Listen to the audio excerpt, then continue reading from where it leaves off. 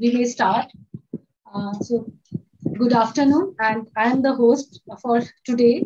My name is Ritu Rana, and I work with Helpage India, the organization committed to work for the cause and care for elderly. We are living in a world where longevity has increased. While the longevity is an accomplishment of modern society and medicine, but it also brings some challenges. To lead a healthy life, accessibility to affordable quality healthcare is a must. Today, with us, we have an esteemed panel here from WHO Sierra Office, WHO India, NIMHANS, Faculty of Management Studies, Delhi University, and Apollo Hospitals to discuss the issues of elderly healthcare and to know how the gap can be bridged. With this, I welcome you all, the panelists and the participants. So, as people age, they are more likely to experience multimorbidity due to long-term chronic non-communicable diseases, commonly called as NCDs, like diabetes, hypertension, heart diseases, and respiratory issues. We have with us Dr. Cherian Varghese, Regional Advisor, Non-Communicable Diseases at WHO Southeast Asia region. And Dr. Varghese has an extensive work in NCDs. He has done a lot of work, including the special initiatives like cervical cancer elimination. He has worked in WHO India office, WHO Western Pacific Regional Office, and also WHO Headquarters, Geneva. I would request Dr. Varghese to let us know what is the burden of NCDs in elderly in India, particularly for diabetes and hypertension, and how it differs from the developed countries. Over to you, Dr. Varghese. Thank you, Dr. Ritu. Good afternoon to everyone, and thank you for giving WHO this opportunity to look at non-communicable diseases in the elderly. It certainly is a priority for the elderly. So as mentioned, I work at the WHO Southeast Asia Regional Office, and my colleagues from other parts of WHO are also joining.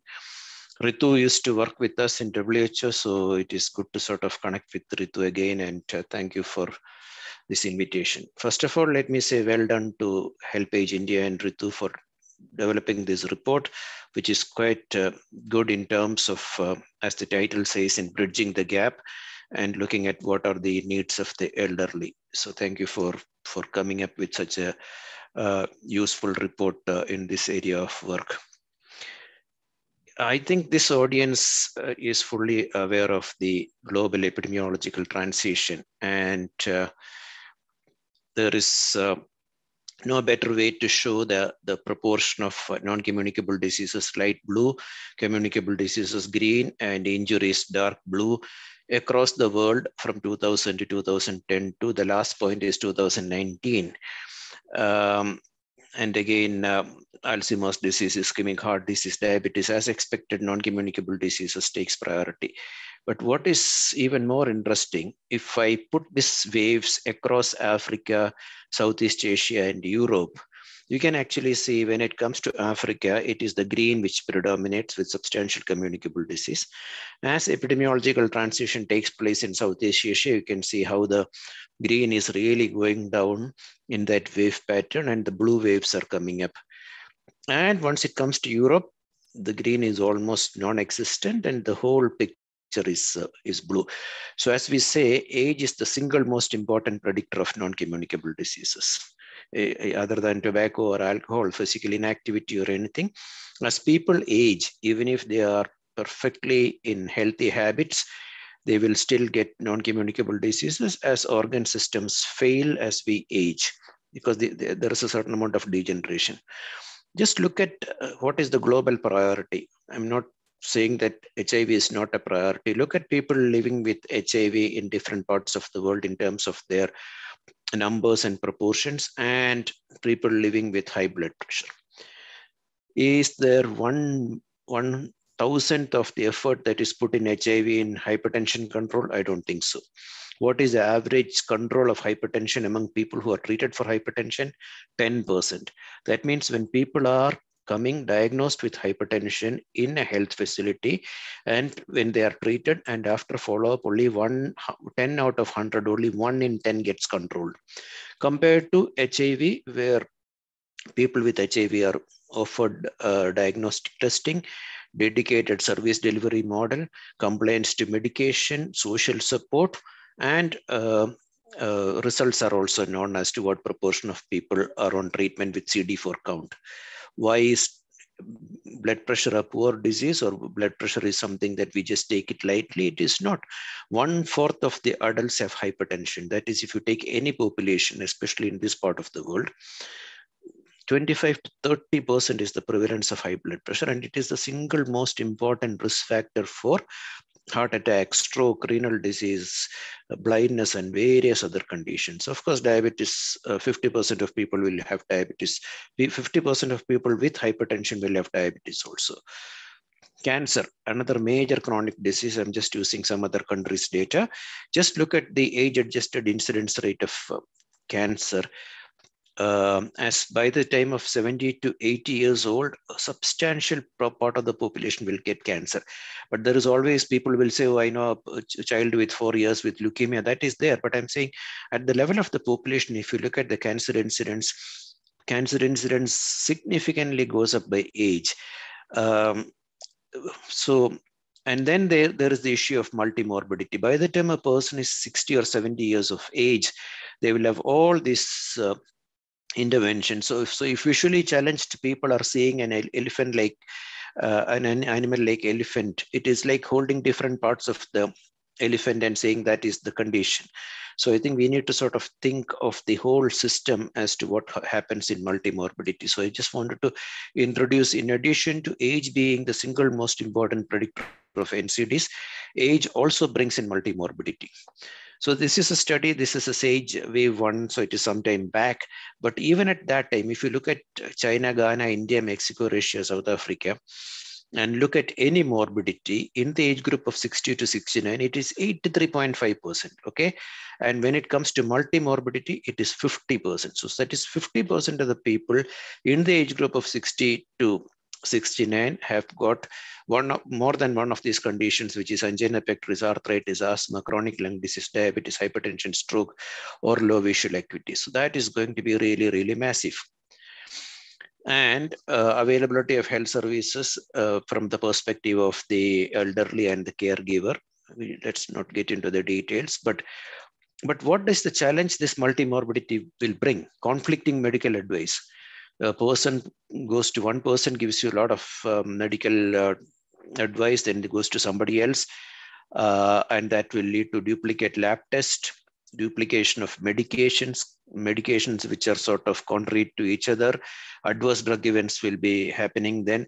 And then because of the pill load, there will be poor compliance to medicines, and then finally leads to poor functional status, unnecessary hospitalization, and high mortality. So multimorbidity itself is a condition which needs to be looked at, especially in elderly. As we have seen, 50% of the elderly will have multimorbidity. So I think a comprehensive approach is critical. And again, I just heard from Ritu about the mobile vans that you offer for healthcare for the elderly, where multiple conditions are being looked at, and I think that should really be replicated. Not only that, there are multiple conditions, they all sort of feed into each other, like TB and diabetes. All of you know the linkage between TB and diabetes, or cancer and other conditions, cancer and depression. Mental health is one of the highest comorbidities that we really are missing out, and that needs to be looked into.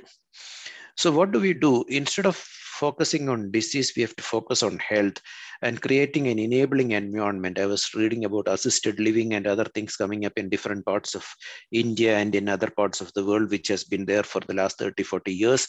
But we cannot follow the Western models. I think in Asia, we have to develop our own models of sustainable living and assisted living in our parts of the world.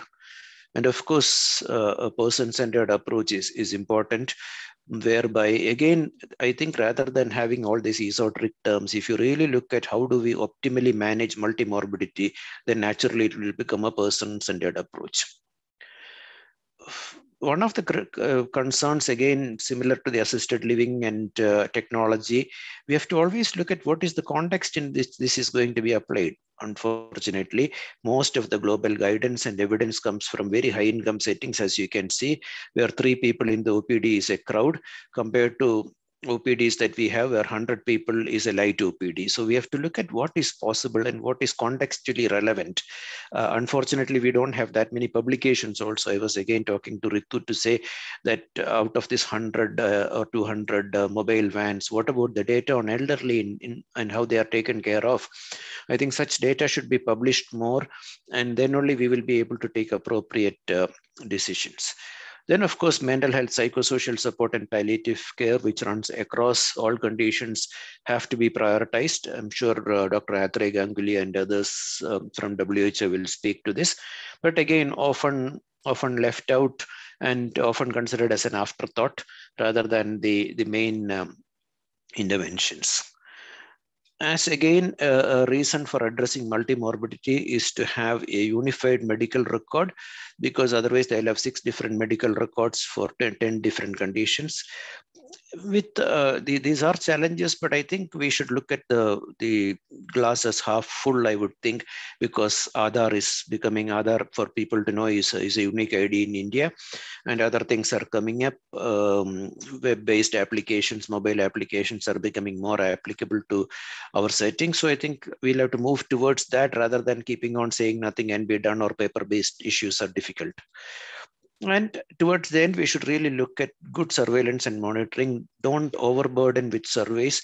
Try to get secondary data. Try to analyze the existing data. There's a lot of data being collected.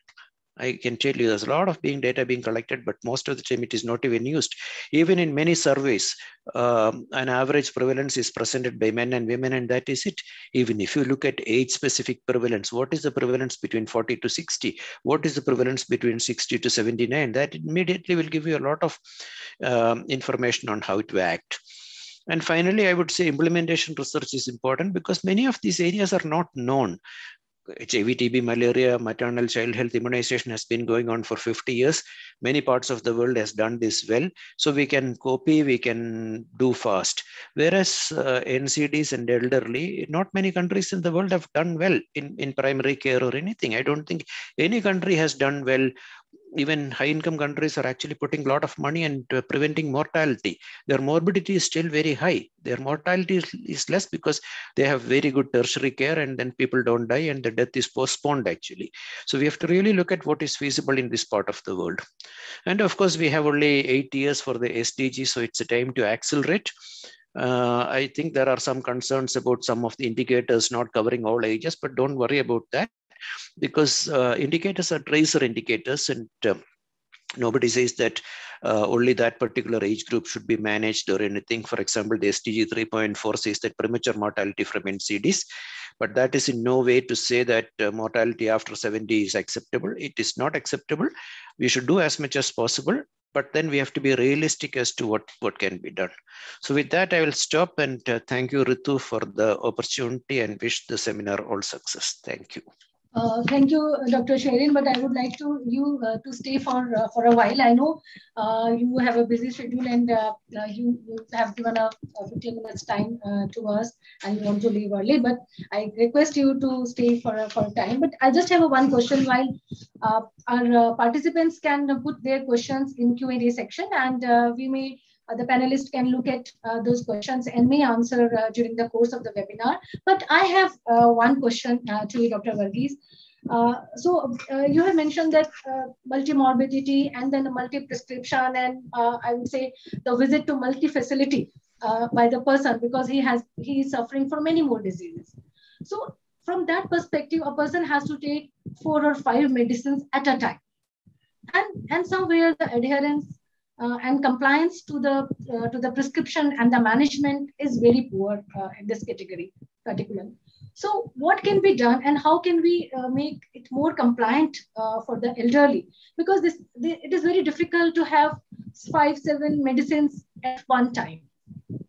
Yeah, that is a critical issue, Ritu. I was reading about some of the developments in the US, where they have somebody called a hospitalist, now not internist, hospitalist, who is an internal medicine doctor. So if a person goes to the hospital, that hospitalist decides which are the specialists this person will go, and then no specialist will give their own medication to the patient. They will all give the prescription to the hospitalist, and that central person will actually decide, okay, so there is a lot of diuretic here, or this is high, this is low, and then adjust that. So that is one way of sort of optimizing the prescription, is what I would say. Second, there are a lot of opportunities. For example, there are poly pills for total cardiovascular conditions, which can address hypertension, a bit of diabetes, a bit of aspirin, and everything.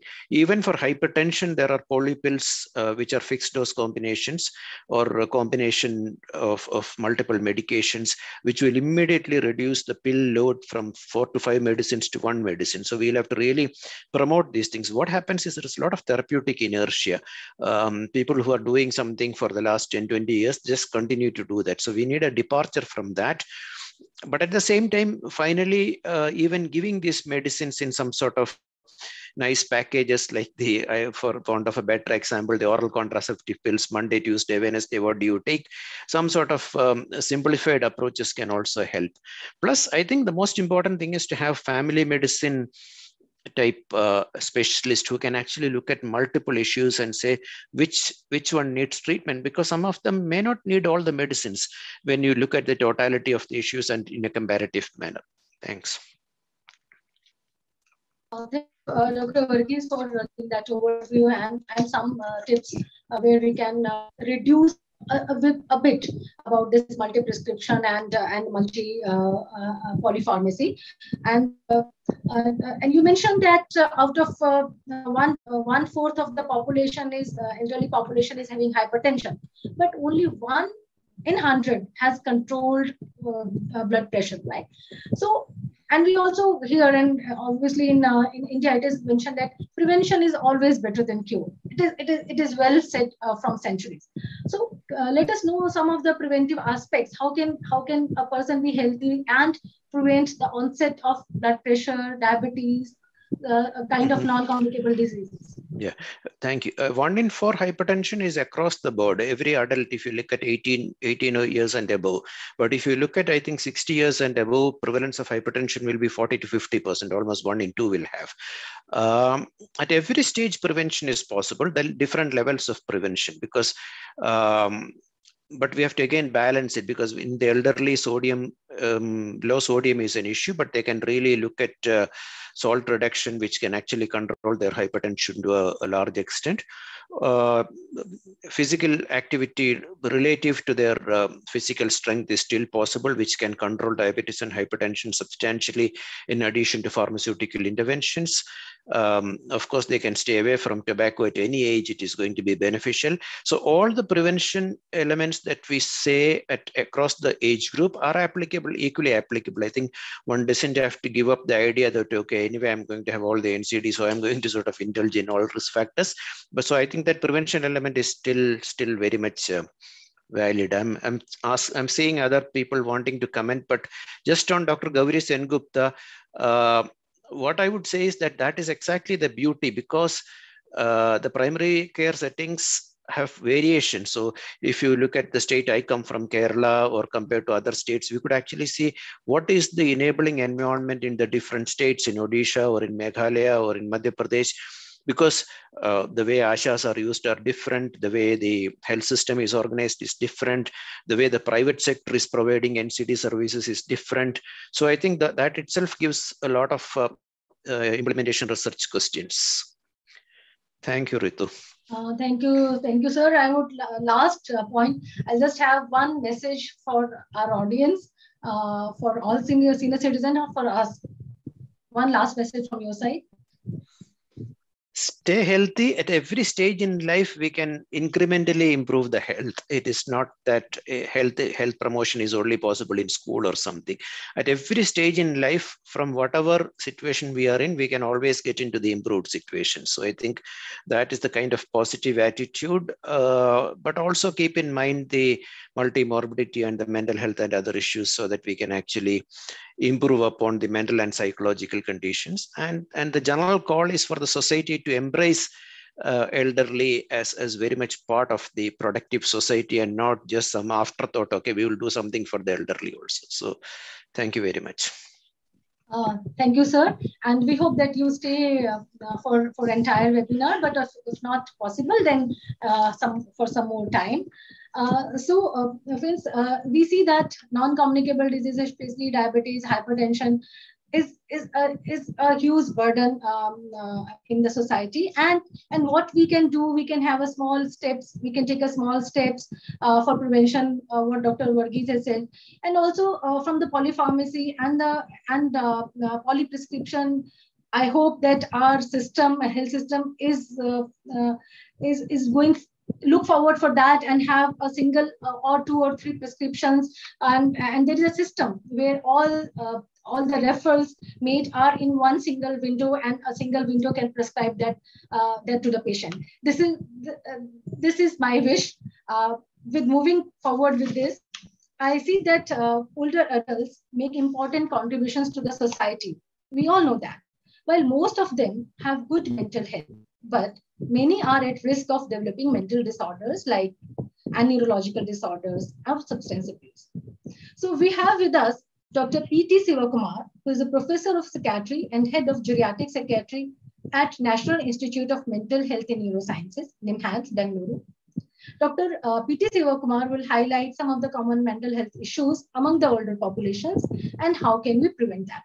Over to you, Dr. Sivakumar, and welcome to you.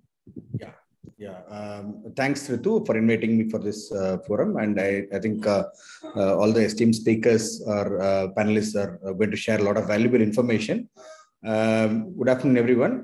I think Dr. Cherian Varghese had actually touched upon mental health and its importance when we talk about NCD.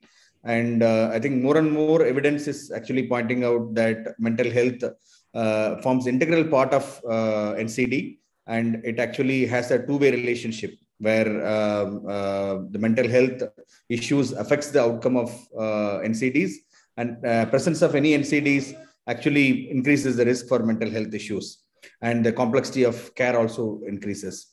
So coming to the mental health in older adults, I think I would like to refer to the Longitudinal Aging Study of India, which has actually brought out the national level data, where almost 1/3 of elderly population had clinically significant depressive symptoms, and around say 7-8% of them had diagnosable syndromal depression. So and also more than 25% of people have anxiety symptoms. So depression and anxiety are the most important mental health conditions. Other than the other important issue is about also cognitive impairment, where again, a lot of people have cognitive symptoms, and the prevalence of dementia, again, the data from the available epidemiological studies indicates around 5 to 6%. But I think with the emerging data, it can probably, we have underestimation, it can even still go up. Still, with the available information itself, we have more than 5 million elderly individuals having dementia in the country at this point of time. So the magnitude of the problem is quite high. And when we take into the concept of healthy aging, we are looking at, say, prevention, promotion of health issues for people who are staying already healthy. And we are also looking at people who have mental health problems to provide treatment so that we prevent kind of disability. And also in the later stage where we need to actually improve their functioning and quality of life by providing appropriate supportive environment. And so that way, mental health issues needs a holistic kind of interventions for the complete range of problems. And the COVID, again, is an important challenge, which I think all of you would be aware that the recent World Mental Health Report, which has been published actually by World Health Organization, talks about almost 20 to 25% increase in the prevalence of depression and anxiety post-COVID. This is with reference to the whole spectrum of people, the entire lifespan, if you take into account. In elderly, I think the significance is much more. When we talk of mental health, I think when we talk the approach to interventions, actually, ideally it should be integrated with the general health care and primary health care. I think that is the most important challenge. And if you look in our context, I think a lot of people are attending the public health system for NCD care. I think there is definite improvement. Dr. Gauri Sengupta is there. I think with the National Program for Health Care of Elderly, we have been improving the access for NCDs at the public health system. But I think the integration of mental health in the primary health care has still not happened. Still, it is centered in the district hospitals or the specialists. And we sit in the tertiary care center. We see a lot of people having this 2-page prescription, or people coming at very late. So I think that is where I think NIMHANS has actually been doing a lot of work with the various governments and to look at training of the primary health care.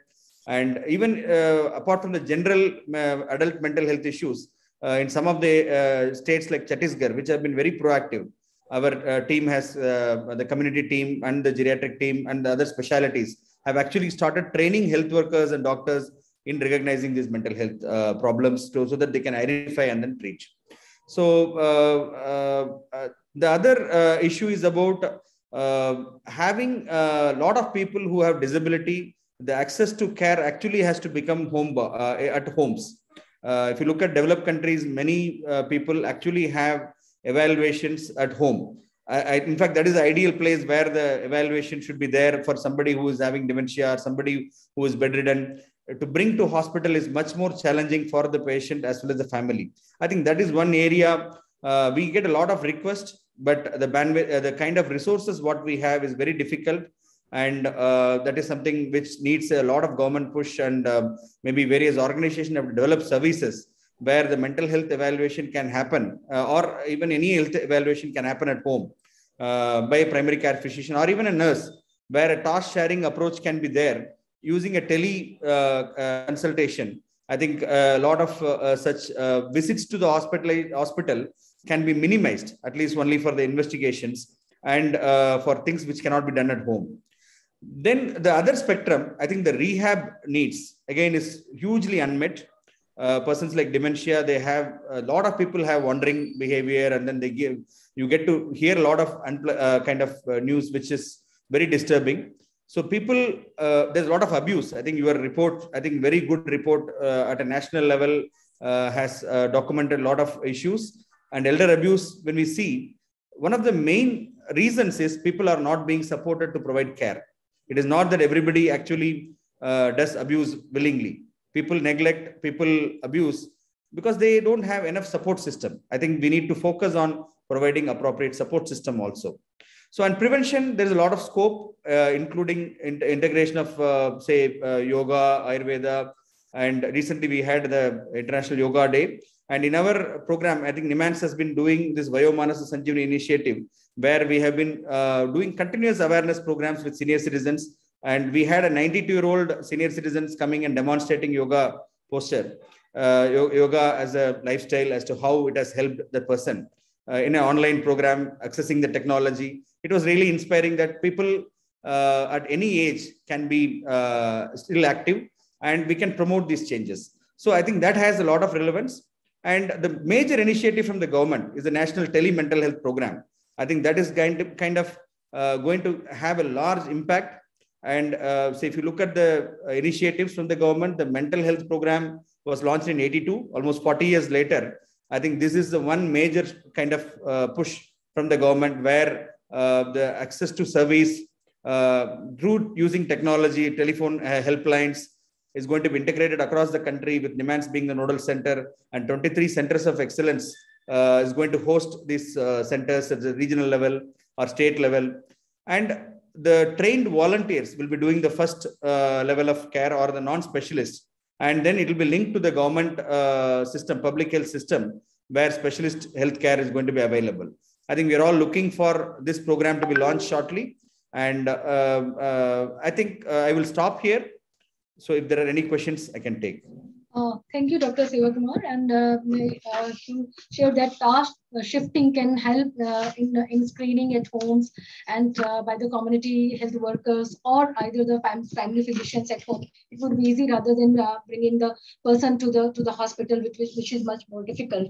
And we see that 1/3 of the population, Delhi population, is having either the depression, and 25%, 1/4 is having anxiety disorders.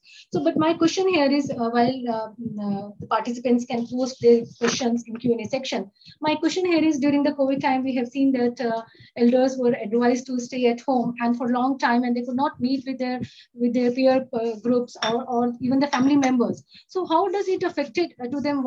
Did you see more number of patients influx into the OPDs in these categories during the COVID time and after that? I think the evidence has actually shown that there is significant increase in depression and anxiety across the population, including elderly. In clinics, I think the services were very much disrupted in the initial period. We are seeing the after effects of that. People coming with severe depression. The footfalls have increased once the second wave, third wave has actually subsided. So definitely, yes, there are more problems. And with respect to elderly, I think it is also, we need to be aware that even during normal times, people experience a lot of social isolation and loneliness. So that has always been the case. I think the younger people came to know more about the impact of social isolation and loneliness during the COVID. But some of the elderly had always experienced this, and particularly those with physical challenges and who cannot move out. This was already there. But it affected everybody because a lot of uncertainty, a lot of stress. They are not able to meet their family members and people in institutions. I think we did a program with HelpAge India to provide mental health support in old age homes. And we could see how much of impact it was created because people did not have visitors, did not have any activity programs.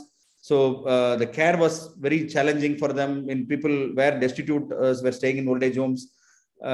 Very much the need for mental health care has significantly increased related to this COVID impact. Thank you. So also, please let us know that how a lay person can identify that the person is having some mental symptoms or mental illness is there, or could be there is a possibility of mental illness, because there is a lot of confusion and people don't able to understand it, whether it is a physical problem or a mental problem, or it is something like aggression or something like that. So kindly explain us how can it be identified. Thanks, Ritu. I think this is a very important question because when you talk of mental health literacy, even among professionals, it is quite limited. So, because many times any psychological problem or psychiatric issues are still, there are a lot of people, even doctors, sometimes have a very cynical kind of attitude, and a lot of stigma is also there. And when it comes to aging, the main distinction is what is normal for aging and what is a symptom or sign of a mental health problem is often a complex issue, which is not easy to distinguish even for professionals. So the most important thing is that people should not look at with the ageist kind of attitude. Particularly in our culture, elderly are not expected to do independent functioning. Many times they're quite okay till they have an impairment in basic activities like incontinence, or they are not able to kind of do their eating and dressing. Only then they think it is a problem. I think when the complex activities gets affected, they are not actually going out, they are not interacting with people. I think that is the first sign where people have to kind of seek help. And when it comes to symptoms, anything which is a change in behavior, which is quite significant and persistent, it needs an evaluation. Because on your own, people would not, many times they will not be able to distinguish whether it is normal or abnormal. So once stigma goes, people seek out help and then they get it evaluated, then it can be distinguished. So the awareness is required for senior citizens as well as all the family members, because the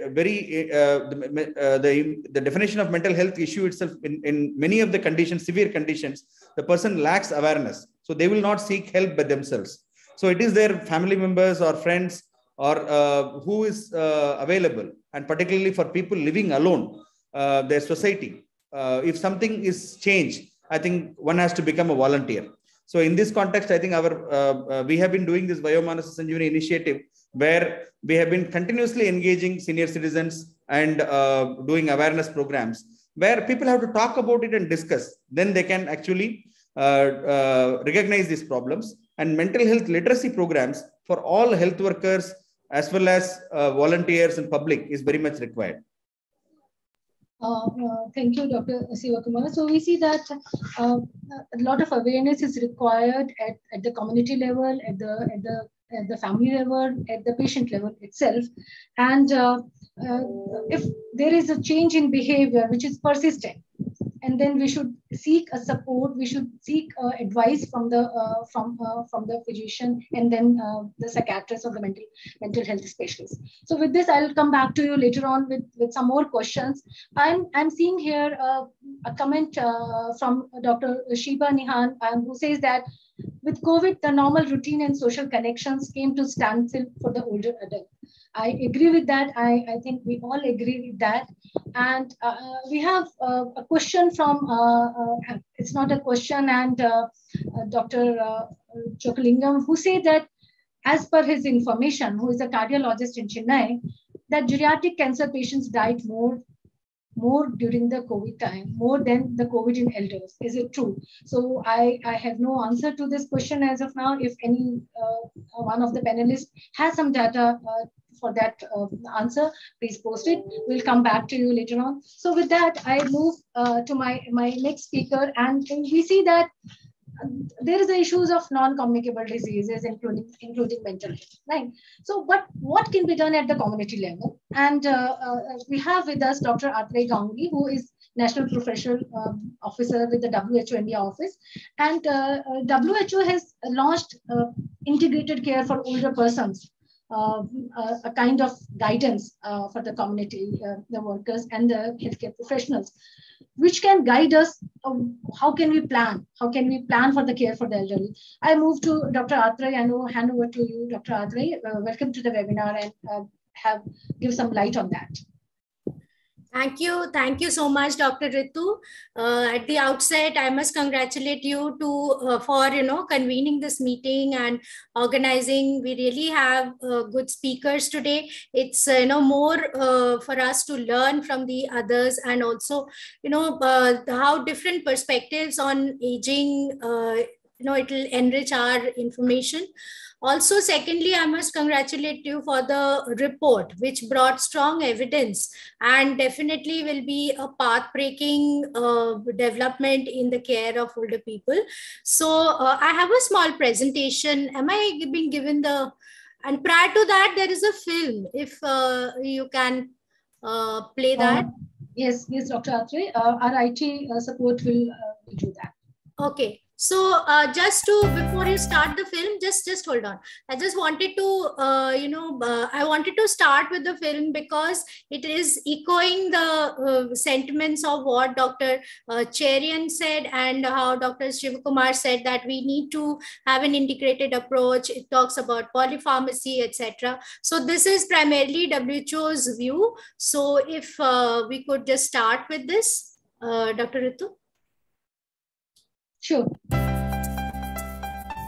The world has committed global goals for sustainable development that are relevant to everyone, everywhere. Part of this promise is that people of all ages get the health and social care they need. But health systems around the world are not yet ready for older populations. Older people often experience more than one health condition at the same time, and these problems tend to be ongoing. Yet, health systems are usually designed to detect and treat individual diseases and conditions. As a result, they tend to manage older people's health issues in fragmented ways, which have negative consequences. For example, older people often struggle with conflicting advice from different health providers. They may be prescribed many drugs that can have negative interactions. They also might pay higher costs for all the different services. Frequently, this fragmentation means that we miss opportunities to manage chronic conditions and prevent people becoming care dependent. But we know how health systems can better meet the needs of older populations. Health systems need to shift from managing each disease or condition separately and take a more holistic and integrated approach focused on building and maintaining older people's physical and mental capacity. The starting point for integrated health services is an assessment of the older person's goals, their capacity, and their physical and social environments. This assessment enables health and social care professionals, together with the older person and their caregivers, to develop a care plan where services are coordinated across different providers and settings and delivered in the older person's home or as near as possible. Ensuring universal access to integrated care will offer quality health services and make better use of existing health resources. Most importantly, older people will not be left behind.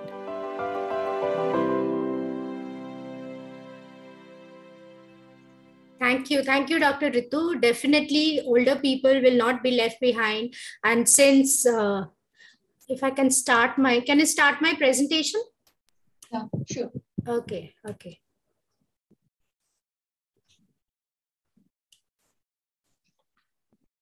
Is it visible to everybody?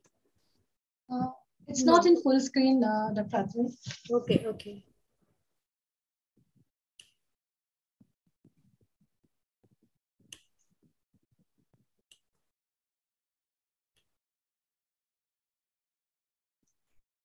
So while we are waiting for Dr. Atre's presentation to be uploaded, so we have learned that integrated care for elder person start with the assessment of the goals. And we'll come back to Dr. Atre regarding the goals. What could be the goals of the older person? We'll come back to Dr. Atre to you later on that. So you can start with your presentation now. Right. Thank you so much. So integrated care of older people, we all know, we have been speaking how, we are having verticals, and it is time that we have an integrated care, which will be, as Dr. Cherian highlighted, it should be person-centric. And so the presentation primarily will talk about what is integrated care of older people, how it is beneficial for India. And also I would like to touch upon the decade of healthy aging, because UN has declared 2021 to 2030 as a decade of healthy aging, which will give us a lot of opportunities to work for older people. So I'll spend some time on this. So we all know that the number of elderlies are increasing in India. This was the picture when we were students, when we were in college in the 90s. And it is right now, it is somewhat like this in 2019. And further, so it will become like this, which means our older population are increasing, whereas the base, which is consisting of our younger population, they are dwindling. As a result, our support system is dwindling. Our financial resources, the productive population is dwindling. At the same time, we have a large number of senior population who needs to be supported. So on a public health framework, if you translate this, it is definitely very, concerning.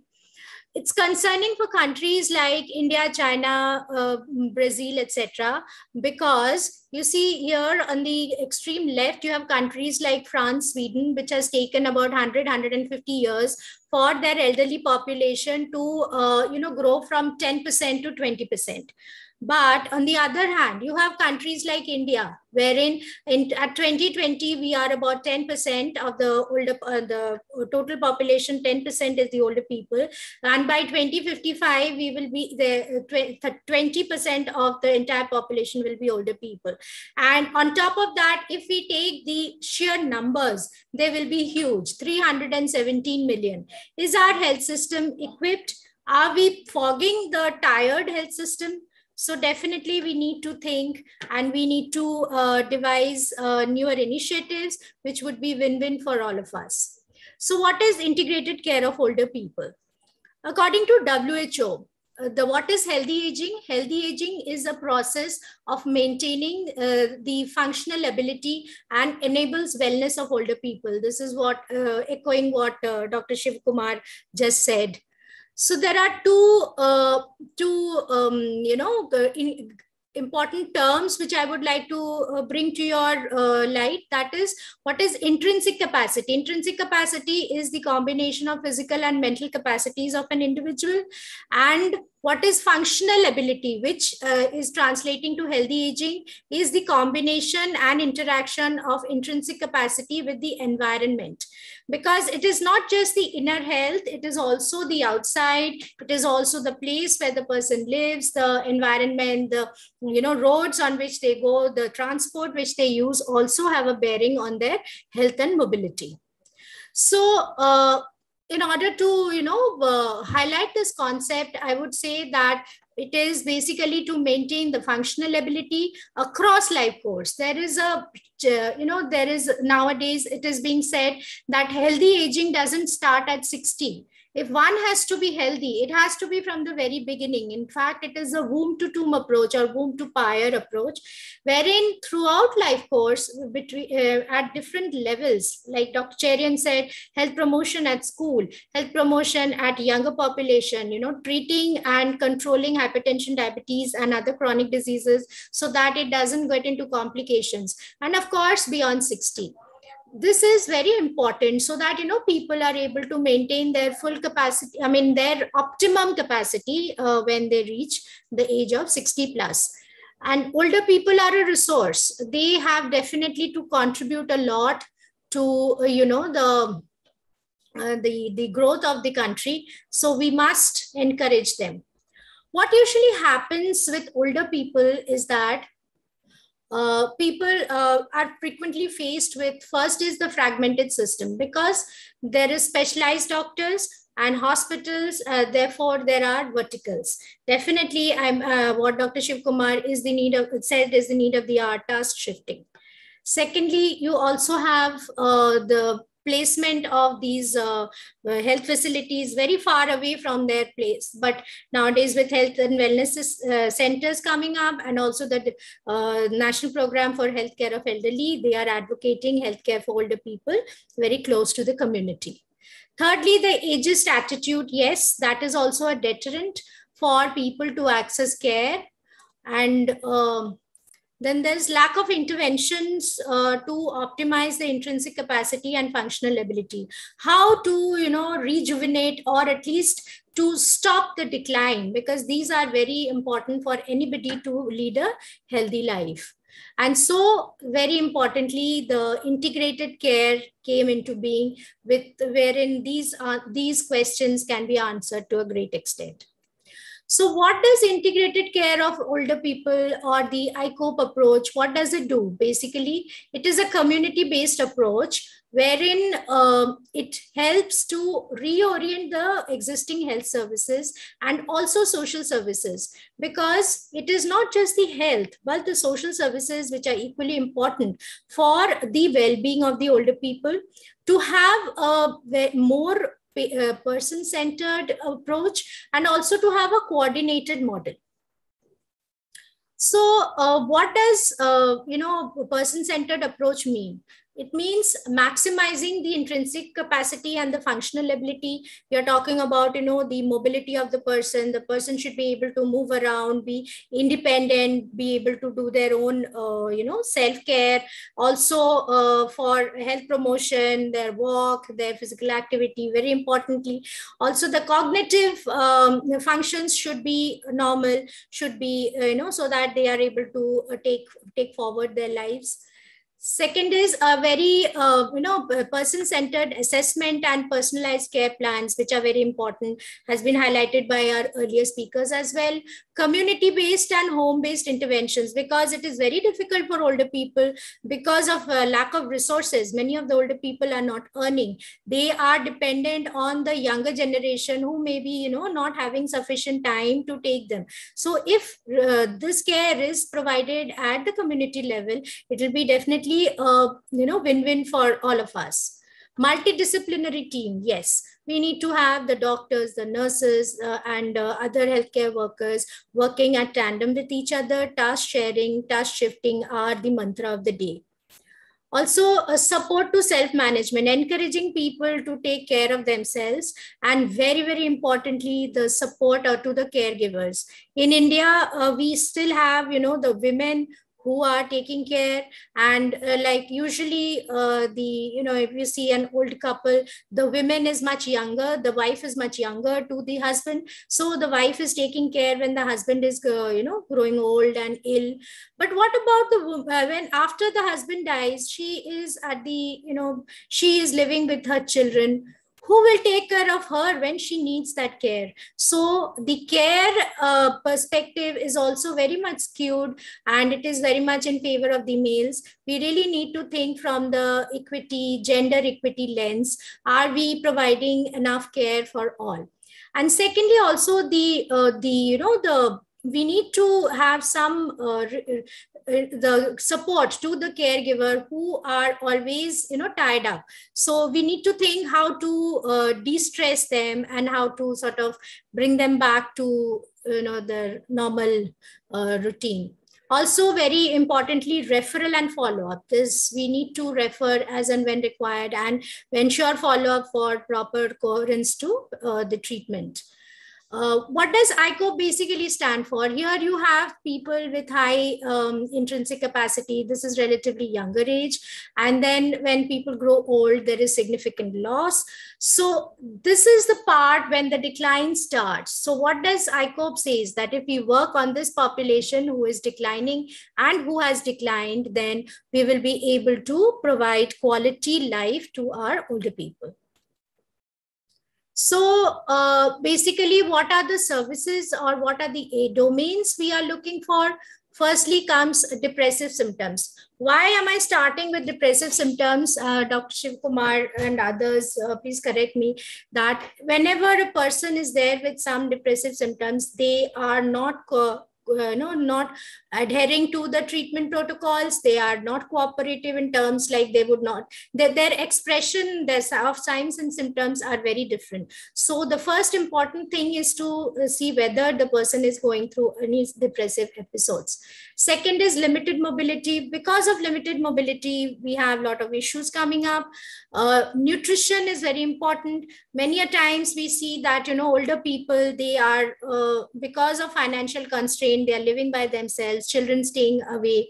So they are just thriving on something which is very carbohydrate rich and other nutrients are largely lacking. So is that good? Is that what all should they be taking? What nutrition, how to boost their nutrition? I'm not saying that have nutritional supplements, but from locally available food, how can they enrich their nutrition? And visual impairment and hearing loss are very significant, factors for deterring people to have a healthy and have a friendly life. So WHO has come up with these guidelines, which will provide, care and limit and prevent care dependency in older people. That is the objective. People should be on their own. They should lead a life themselves. So primarily, what are the areas which are focused on? Firstly, it is these mobility, vitality, and this musculoskeletal functions. Our muscles, our limbs should work properly so that people are able to do their work. Second is the hearing and capacity to hear and see. Cognitive impairment, very important. Things like urinary incontinence, which is a very, very major and very, embarrassing situation for older people. We do have men because of prostate and other issues. We do have females having this issue because of multiple pregnancies. So how do we do that? Then prevent falls. Falls is also very, very important issue. Maybe because, they are, because of maybe they are having giddiness, because of vertigo, some cervical spondylosis, or some knee issue, or maybe over medication with antihypertensives. There can be n number of issues. But fall is very common with older people, and one has to be very guarded for that. And of course, support to the caregivers, which comes without saying, that is very important, because these are long-term care and people should themselves, the caregivers should not get exhausted. So in order to improve the skeletal muscle functioning, there are exercises, encourage people to do exercises, and also dietary advice, which we must tell them to keep their muscles, high protein diet, etc. Then to maintain the capacity to hear and see, of course, there is a visual impairment and hearing. These are, which they should be going for frequent tests. And there are, we have spectacles, we have hearing aids, the very important role for assistive technology here. So these can be, promoted. Thirdly, psychosocial well-being is very, very important. So how do we do that? Cognitive stimulation, it may not be a very treatment-oriented. It can be done by peers, by family members, or even by the community people. But how do we do that? Simple methodology, yet very successful. And if there are any, wherein you have to take, where they need to take treatment, WHO has got their MHCAP. We also have in India the National Mental Health Program. So treatment can be given. Also, age-related conditions like urinary incontinence, we've spoken to, ask to encourage them to do pelvic muscle strengthening exercises and prevent falls, of course. Very importantly, apart from medication and also having muscle strengthening exercises, we also must have, the home adaptations, like to have railings in the washroom, to have, not too many stairs, maybe which are then well-lit rooms, etc., wherein, people, it is easy for older people to see and move around in the dark. Then also there are multiple other interventions which we can, for specific diseases, that can be given. For caregivers, of course, psychosocial support, definitely. And as Dr. Cherian was highlighting, palliative care actually has got a very, very important element of psychosocial support. And it is not just for the family, not just for the patient, but also for the family members and the caregivers in particular, to prevent caregiver burnout. So there are a plethora of guidelines. You have the handbook, you have the mobile app also, wherein which can be done. The guidance is there. There is also a self-management app called the Imaging app. And if you want to, this I would not take in detail. There are tools which are prescribed for each of these functions. And now, most importantly, I would say that there are two pathways in ICOPE. One is the geriatric care pathway, which talks about primarily the health part, and there is a social care pathway as well. The health part, you actually, if there is any, you go to the community, you see older people, and if there is no loss of intrinsic capacity, then okay, reassurance and tell them, tips of how to have a good, healthy lifestyle. If there are, then they are assessed as our previous speakers had said, assessment.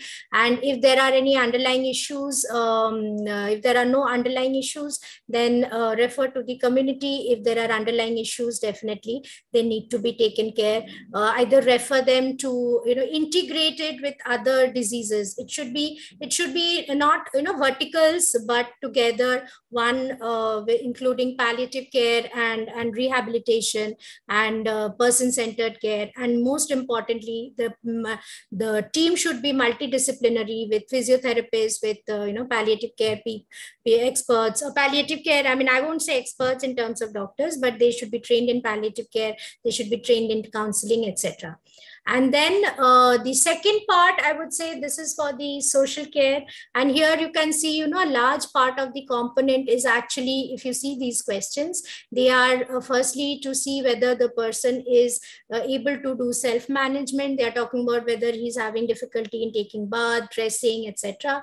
Second thing, they are talking about, are there any accommodation where they are staying, are they having any issues with the home, etc. Third is they are talking about the finances, because finances have a very, very important bearing on the health and nutrition. Fourth is lonely, and with our joint family breaking up and people moving into nuclear families, a lot of migration, both domestic as well as international. Older people are very lonely. And then are you encouraging them to have some leisure time? We can talk about peer support, like the younger elderlies, like those who are in the 60s. they can go over and help those who are relatively old. So that will keep both of them occupied. And very importantly, the last question is the risk of elder abuse, because as you know, many a times our previous speaker has said that many a times it is neglect is because, you know, they're not enough available for them. I'm not going to go into the details, but there are detailed questions through which a health worker can actually find out these issues. And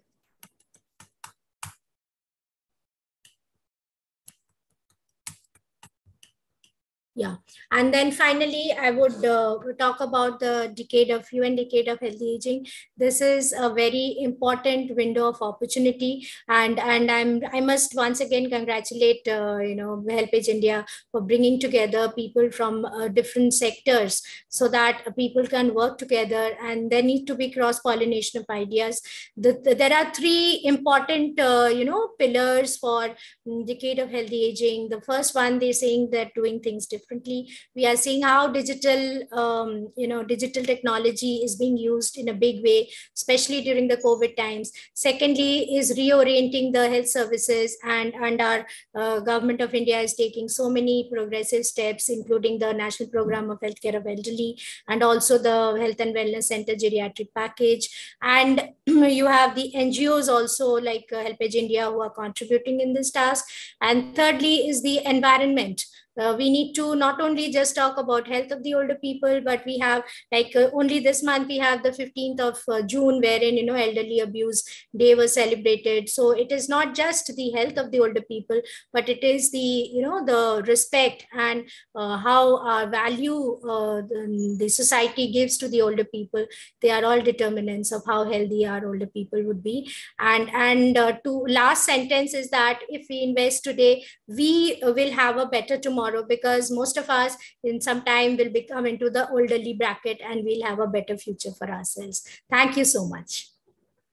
Thank you, Dr. Adri. Definitely will have a better tomorrow. And I see that integrated care of older person, integrated the physical health, the mental health, psychosocial health, and also the nutrition and health promotion activities. So I have one question with you, and I might have other panelists and the speakers and the participants have some questions. They may put in the Q&A section. So has this been implemented in India or some other parts of the world, and what could be the training systems or the platforms where people can go and get themselves trained on the ICOP so that they can implement it? Okay, thank you so much for the question. Well, this is a very, very new concept. It just came into being probably just before the COVID. And in some of the Western countries do have this. When during the COVID times, we had our regional office. In fact, it started this endeavor started before COVID itself. Our regional office, they sort of adapted these. There are modules for training different cadres, be it the non-specialist medical officers, because there is a dearth of geriatricians not only in India but the entire Southeast Asia region. So, and also for the nurses who are into geriatric care, also for the community health workers. Also, there is another set of module for long-term care, because as I said, you know, older care is a long-term and we need to. So these modules are now being, you know, on a pilot basis being implemented in few countries in our region. But yes, WHO is there to provide support, and if anybody needs training, we'll be happy to help. And I can also share the links from which these modules are freely available. They can download them and they can, you know, use it for the training of their own staff. Yes. Thank you. So I think we must come back to you, to the WHO for ICOP training, because our mobile health doctors and the teams, it would be beneficial for them and the community to have this. With this, I'll come back to you again after having panelists and discussions. So we certainly need a roadmap to comprehensive healthcare for the elderly. And for this, I have with us Dr. Gauri Sengupta, Dr. Gauri Nambiar Sengupta, who is Assistant Director General Public Health and Director General of Health Services, Government of India. Dr. Gauri has been implementing the largest healthcare program for the elderly in India, and has been also looking some of the other major programs which probably are beneficial for the older population, like National Program for the Palliative Care. Welcome, Dr. Gauri Nambiar Sengupta to the webinar, and I would request to you to let us know that what are the different components of the National Program for Healthcare of Elderly, and how can we all, as NGO, as a private players, can support and can help and can get into that part of the healthcare program for the elderly and help the community as overall. Over to you, Dr. Gauri. Yeah, so good afternoon, Dr. Ritu. Am I audible? Yes, you are. Okay, thank you so much. I thank HelpAge and all the other panelists also for this very, very comprehensive webinar, I must say, although it is subsequent to a report which has come out specific to elders in the social sector. But considering that the healthcare requirements of elderly are of paramount importance, so I think it is at a very opportune moment. Unfortunately, I did not know that I had to get a presentation, but as far as the National Program for Healthcare of Elderly is concerned, I'm sure most of the people now are aware this program initiated way back in 2010-12. However, in the initial 5 years, it was very slow to pick up because it was supposedly a pilot program to be implemented only in the 100 districts of the country. And overall, if you see now that we have the NCDs in the limelight, we do have geriatric health also talked about. But I'm sure HelpAge and you being in this field for more than a decade, you will agree with me that as far as geriatric health is concerned, it is not something which is considered very important to even address.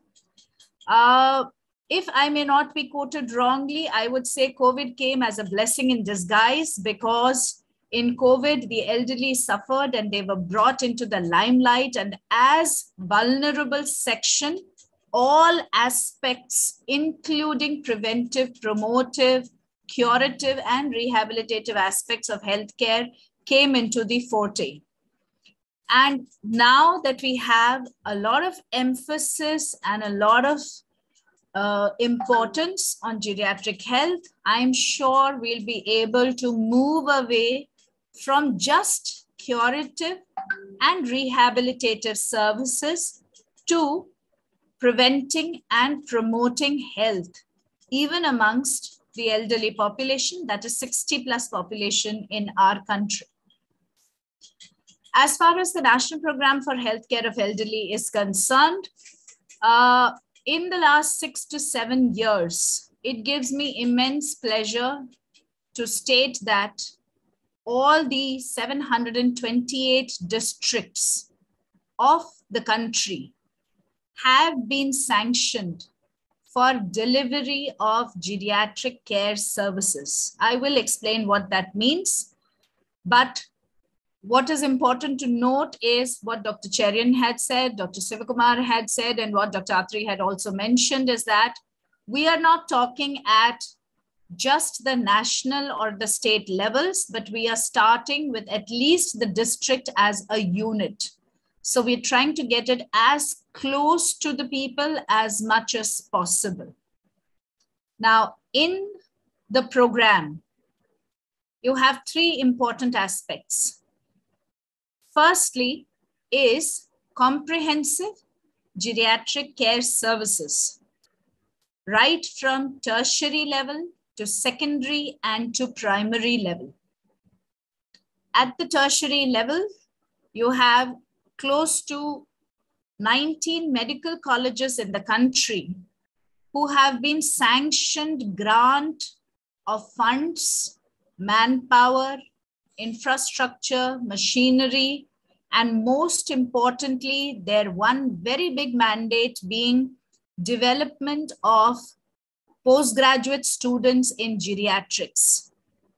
So capacity building being one of the most important aspects of tertiary care, not just curative disease service delivery, but also developing geriatricians for the future, and simultaneously also developing the capacities of the existing healthcare staff in all the country, in all the programs towards geriatric care.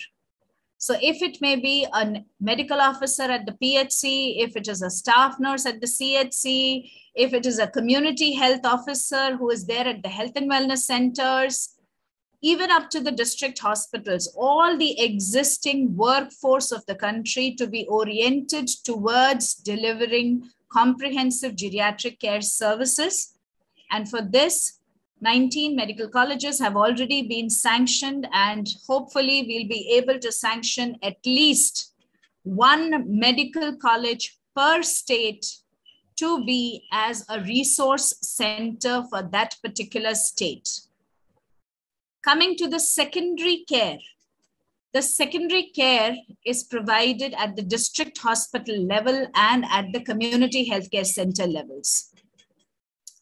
At the district hospitals, it is mandated under the program to have a minimum 10-bedded geriatric ward, 5 male, 5 female, or 10 male, 10 female, depending upon the state, but at least a minimum 10-bedded geriatric ward, daily geriatric OPDs, physiotherapy services or rehabilitation services, and along with all this, one-stop delivery of services.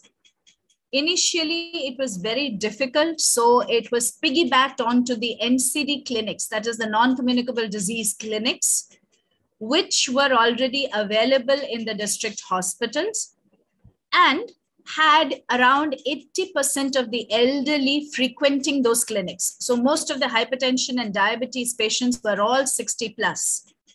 So the NCD clinic was given the mandate of also operating the geriatric clinic. But now, over a period of 5 years, in a number of states, in a number of districts, a separate geriatric OPD exists and provides exclusive consultation to elderly. And a lot of medical officers, physicians have been trained to address the two most important things which you were also discussing with Dr. Cherian. First and foremost, polypharmacy. That is one elderly having at least minimum 5 to 6 medicines in one prescription.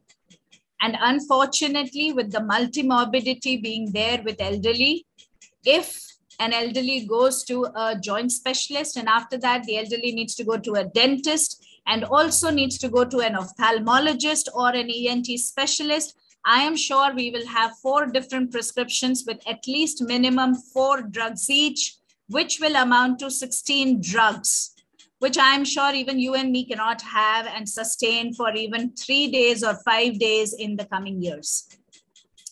So the basic training purpose was to address multimorbidity, how to manage it effectively within the existing system, and if possible required, take external assistance. And secondly, polypharmacy, not only teaching people to address polypharmacy has been one of our very, very major concerns, because telling people to cut down the prescription is not just teaching doctors. It is also important to sensitize the elderly, because it is a two-pronged sword. Most of the people are very conveniently habitual of taking around 6 to 8 drugs, and some of them actually like taking it. So explaining those things to them that, we're not taking away your medication, but we're just trying to prevent complications from one being addressed by another medication. So comprehensive prescription writing addressing polypharmacy has been one of the backbone of the capacity building trainings, advocacies that we have conducted. At the district hospital, it is also imperative that there be a kind of a synergy between at least the non-communicable disease programs. So what Dr. Shivakumar was talking about, that the mental health program staff, the elderly care program staff, the non-communicable diseases NPCDCS staff, the blindness program staff, deafness program staff, and of course, palliative care staff talk to one another, do cross-referrals with one another, and try and harmonize the experience of giving the care and not just duplicating the same kind of services everywhere. So that is one of the challenges which we have taken up. We are still in the process of streamlining it. And hopefully we should be able to come to some kind of a consensus in the very near future as to how to deliver multidisciplinary care to a person more than 60 years of age who visits either a district hospital, a community health center, a primary health center for more than one ailment. So that is the challenge that we have put up for ourselves on the program. Coming to the community health center, they are mandated with bi-weekly OPD and domiciliary rehabilitation services. For all these services, funds for infrastructure, for equipments, and also for manpower. Like at the community health center, there is a manpower called multi-rehabilitation worker, which is one person per community health center, which is not available with any other program across the country. And this person is supposed to provide institutional care for 2 days a week and home-based rehabilitation care services for the remaining 4 days of the week. And the person is also being provided with a kit so that rehabilitation services can be provided to a certain extent. Whatever is possible can be done at the home-based level. The third most important thing under the program, which is a major achievement, and that is primary level geriatric healthcare. So under the Ayushman Bharat Health and Wellness Center program, the 11th package that is to be provided is geriatric and palliative care services. So that was one of the biggest advantages of getting that inclusivity of elderly into the program. So with the Ayushman Bharat Health and Wellness Centers, close to 1.5 lakh centers across the country, mandated to provide elderly and palliative care services, I am sure that in the coming future, we will be able to take a lot of elderly care services right to the grassroots level and eventually to the home level. So for this also, a lot of work has gone in, funds have been released, trainings have been conducted, reorientation of the existing Anganwadi workers, ANMs, multipurpose workers, and the one cadre of community health officers, which is coming up, is being sensitized massively for delivering community-based elderly as well as palliative care. One very important aspect of this particular primary care is also India's commitment to the decade of healthy aging, that one of the pillars of decade of healthy aging, that is combating ageism. So like we've had people talking about it. We've always said 60 plus, 70 plus, 80 plus agers, super agers, young, old, old, very old, and all those kinds of things, which is kind of very ageistic. So this is the first time that the guidelines have been drawn not based on the age criteria, but based on their mobility criteria. So for the program, we are in the process of revising the operational guidelines, and hopefully we'll be able to launch them. That this will be the first time that at the national level, we will have a program which, although requires somebody to be more than 60 years to have the benefits of the program, will not categorize elderly as 60 to 69, 70 to 79, and 80 and above, and 90 and above, but will categorize them as those who are absolutely mobile, elderly with restricted mobility, those who require some assistance, either in the form of a device or in the form of a person, to assist them in conducting daily activities. And lastly, homebound elderly. So it could be an elderly who is just temporarily homebound. It could be a massive stroke which has rendered the elderly homebound for, say, maybe 8 months or a year or so. Or it could also be somebody who's absolutely bedbound and requires intensive palliative care and end-of-life care. So these are the three categories based on which we propose to henceforth provide services. This takes into cognizance the fact that we have a lot of elderly who are very active, who would like to be independent, who would like to have their health in their own hands, and who would also like to assist and help other elderly who are not so active.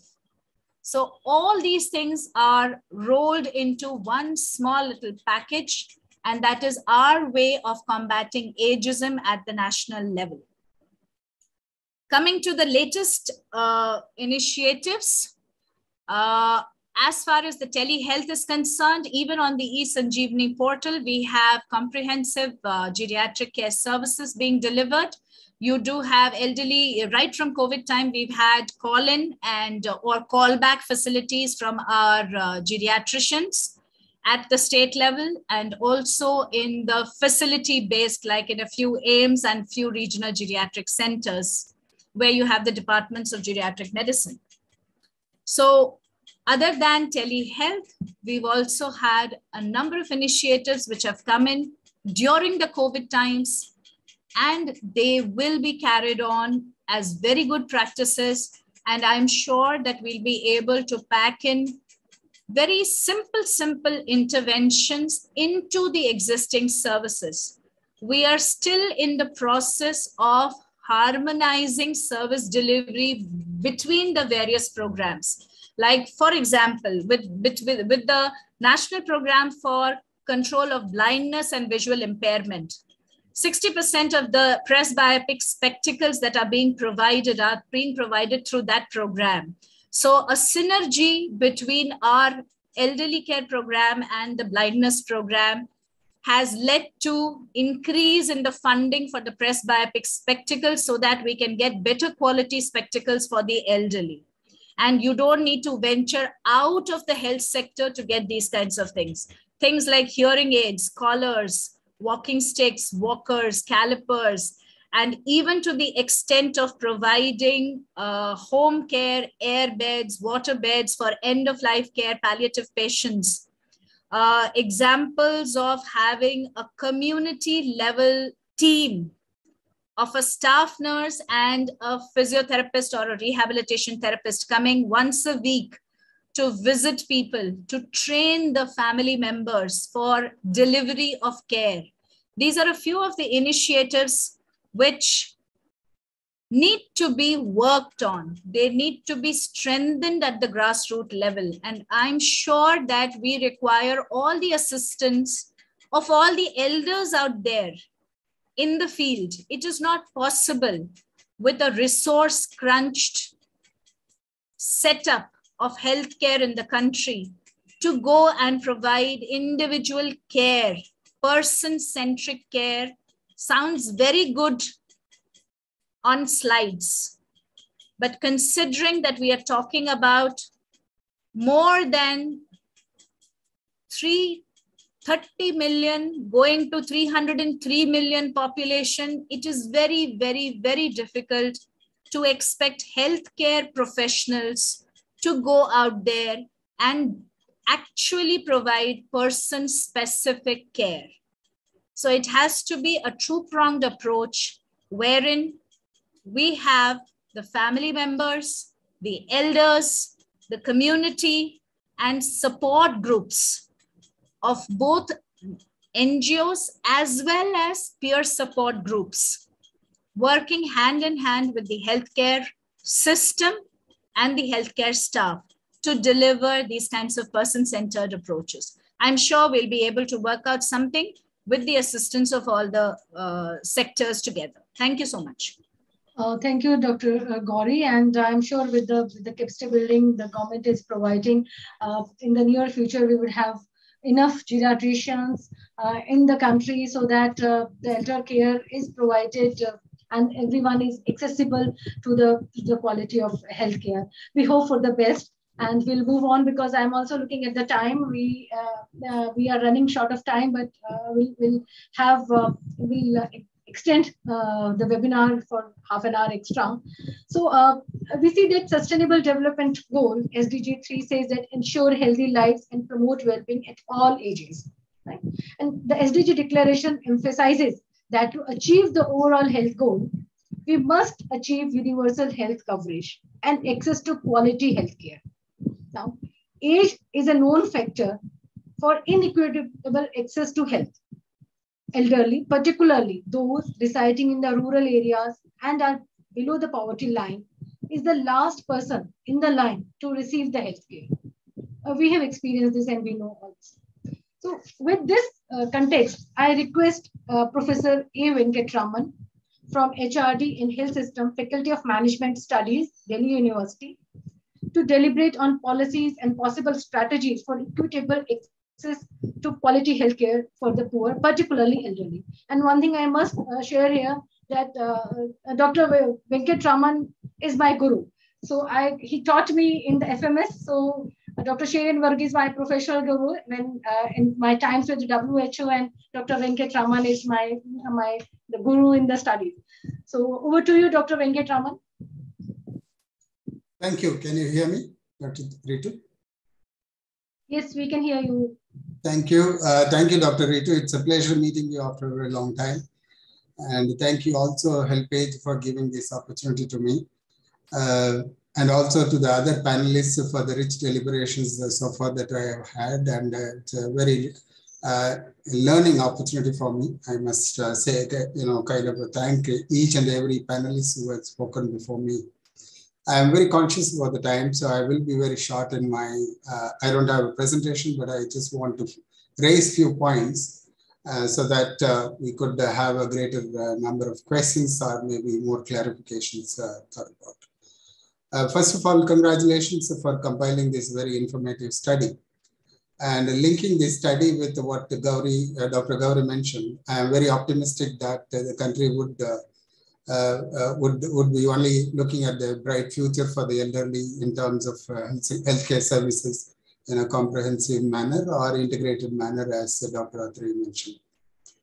From your report, I gather that there are 82% of elderly women and 70% of the total elderly population rely on someone in the family or otherwise for their care.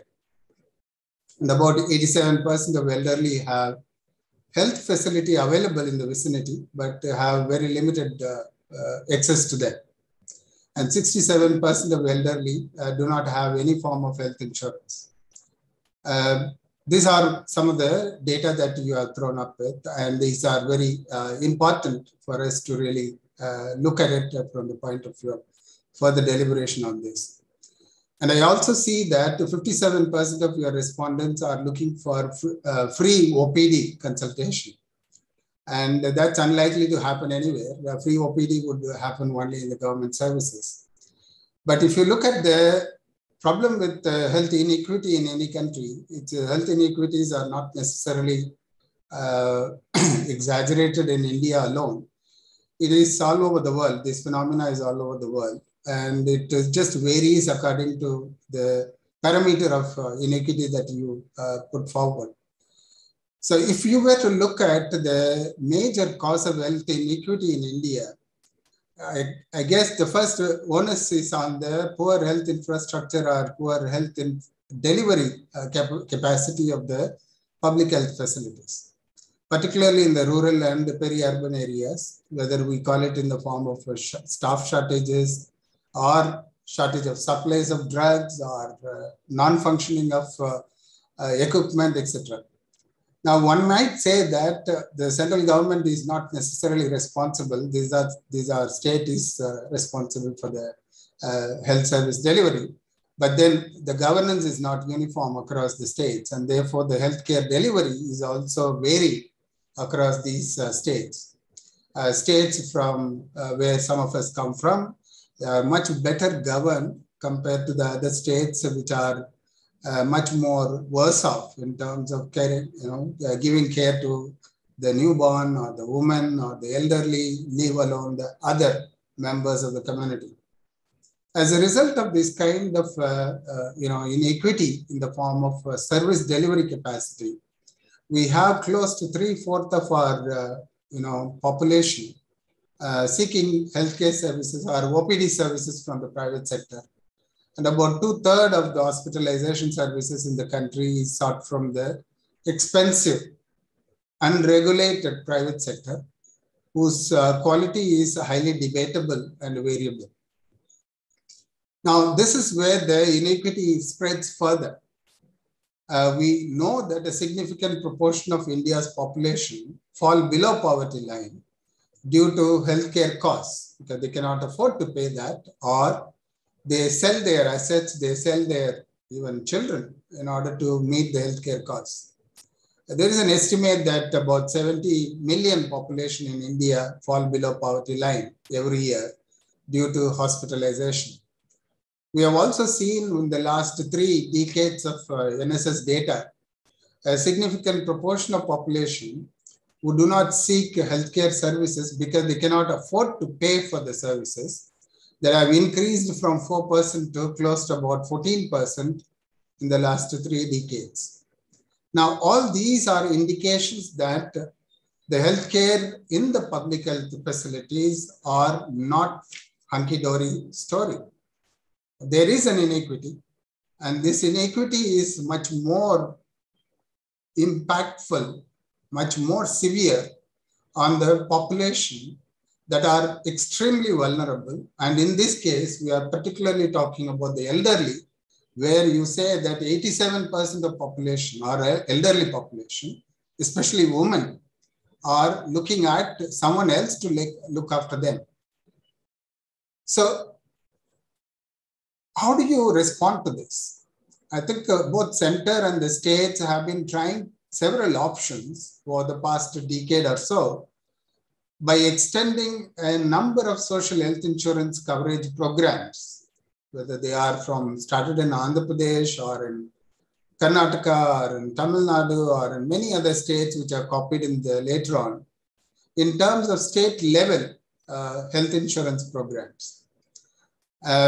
The center tried doing that under RSBY in the past for the migrant population particularly, but later on in the last 3 years, we are witnessing the Ayushman Bharat PMJY program. Now, this all led to something that is good for the country in terms of first of all, the most vulnerable population are getting covered by the government in terms of under the overarching notion of universal health coverage under Ayushman Bharat program. Secondly, the program is looking at non-age centric, non-age specifics rather, and no pre-existing illness as a constraint for becoming a member of this particular program. But then, if you look at the eligibility conditions in this PMJY program, Ministry people here may have to really reflect upon it. The D2 and the D3 conditions mentioned for rural population indicates that any family which has 19 to 59 years of age, all right, are exempt. What I meant is that there is no specific clarity about whether a person above or a family member or a member without any family support above 60 is eligible or not. And today morning, I was speaking with one of the NHA official, and he said that this is a kind of a lapse on the part of the PMJY to look at why it is not very specific in terms of clarifying the above 60 age group. If you go to the urban poor, the eligibility for the urban poor, anyone can just right now look at the PMJY website and look at the eligibility condition. And if you look at the urban poor, it becomes even more unclear about the unemployed or unsupported elderly.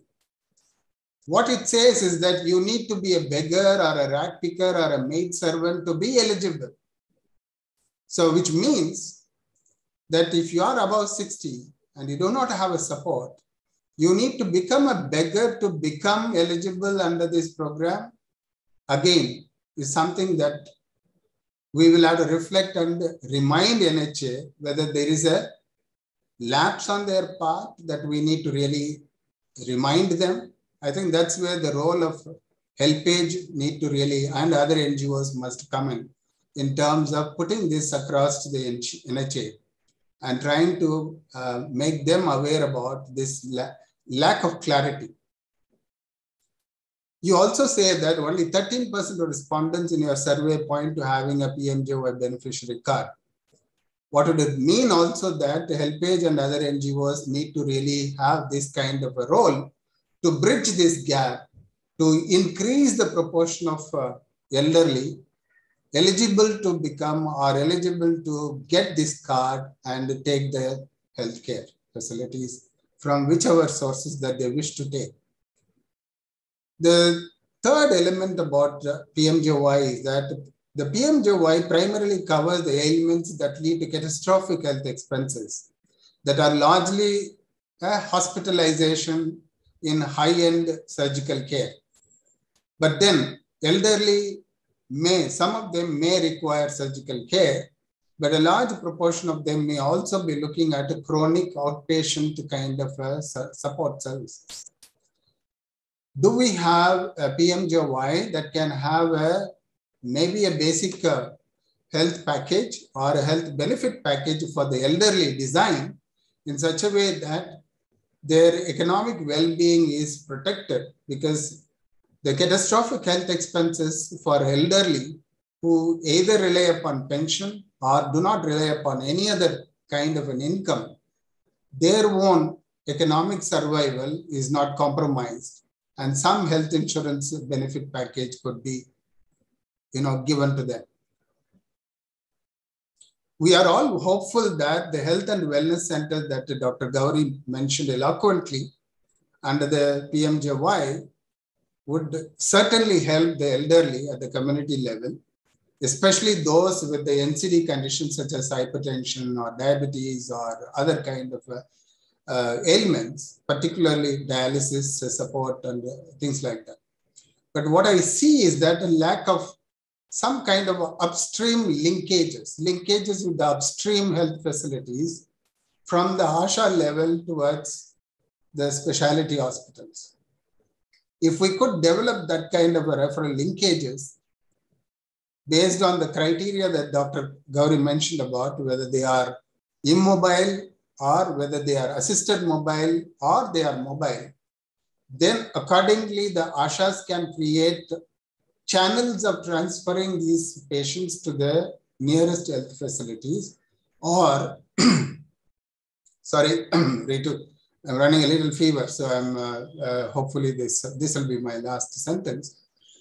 So there is a possibility that the ASHAs are empowered to get these services to the elderly at the community level.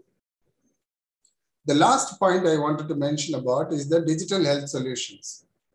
I think your report also makes it very eloquent about the possibility of digital health solutions.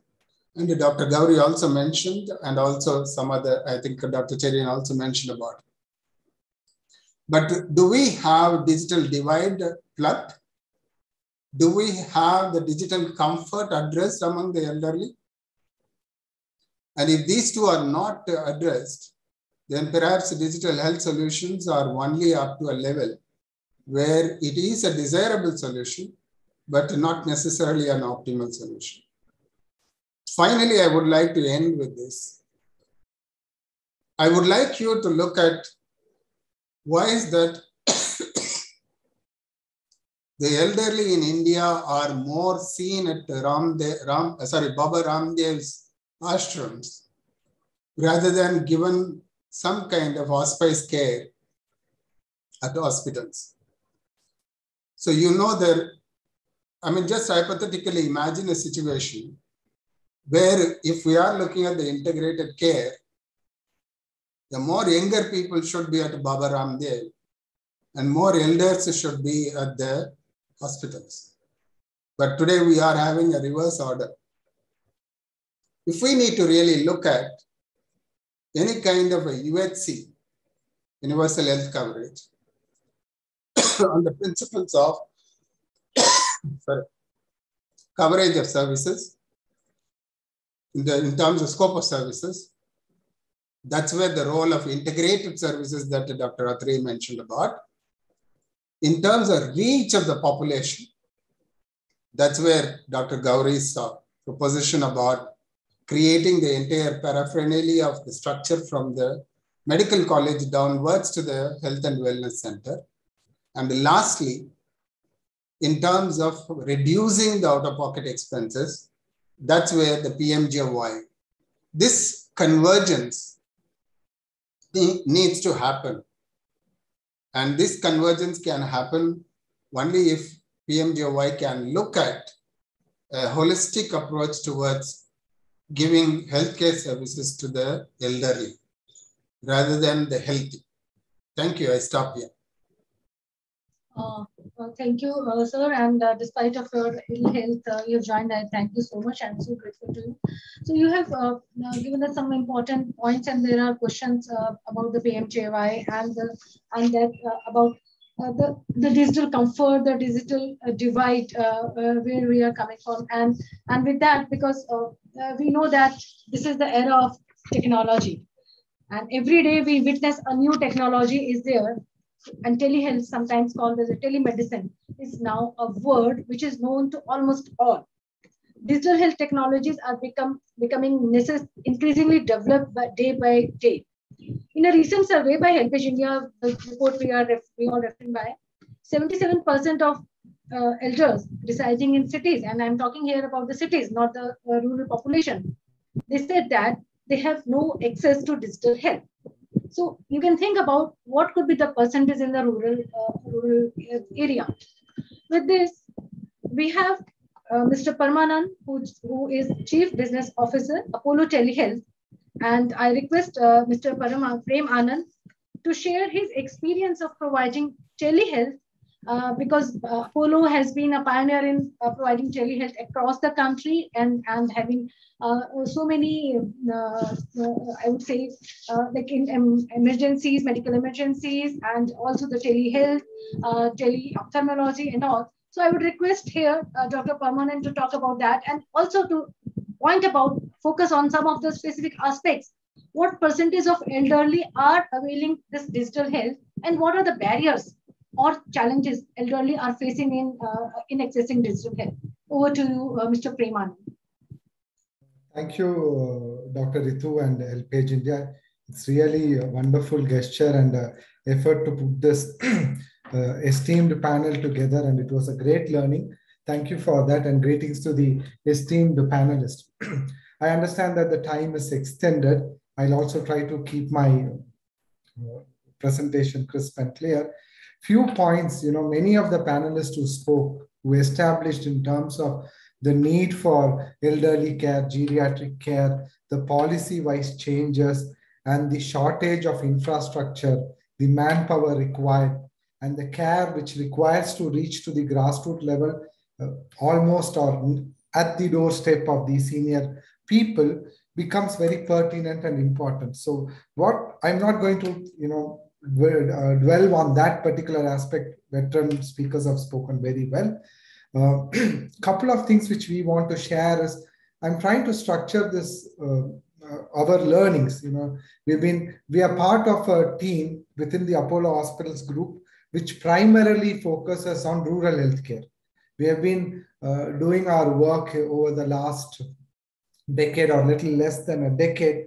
Our primary aim has been to see how to use technology to bridge various gaps, not only in terms of providing care, but it's also about understanding the infrastructure which is available in the grassroots level, the quality of manpower which is available in the grassroots level, enabling technology, creating business models which are sustainable, and also in terms of building linkages with the targeted communities.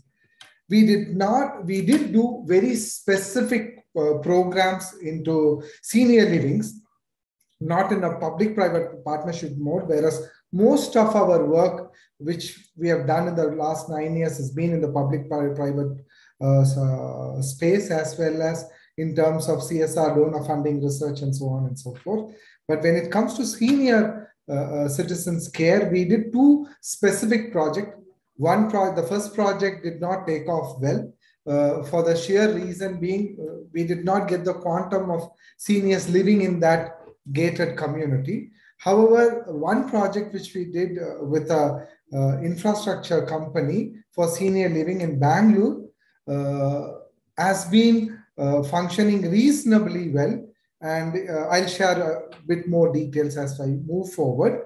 But we were able to provide care to over 1 lakh of senior citizens across various PPP programs we do with governments and CSR donors across various parts of the country.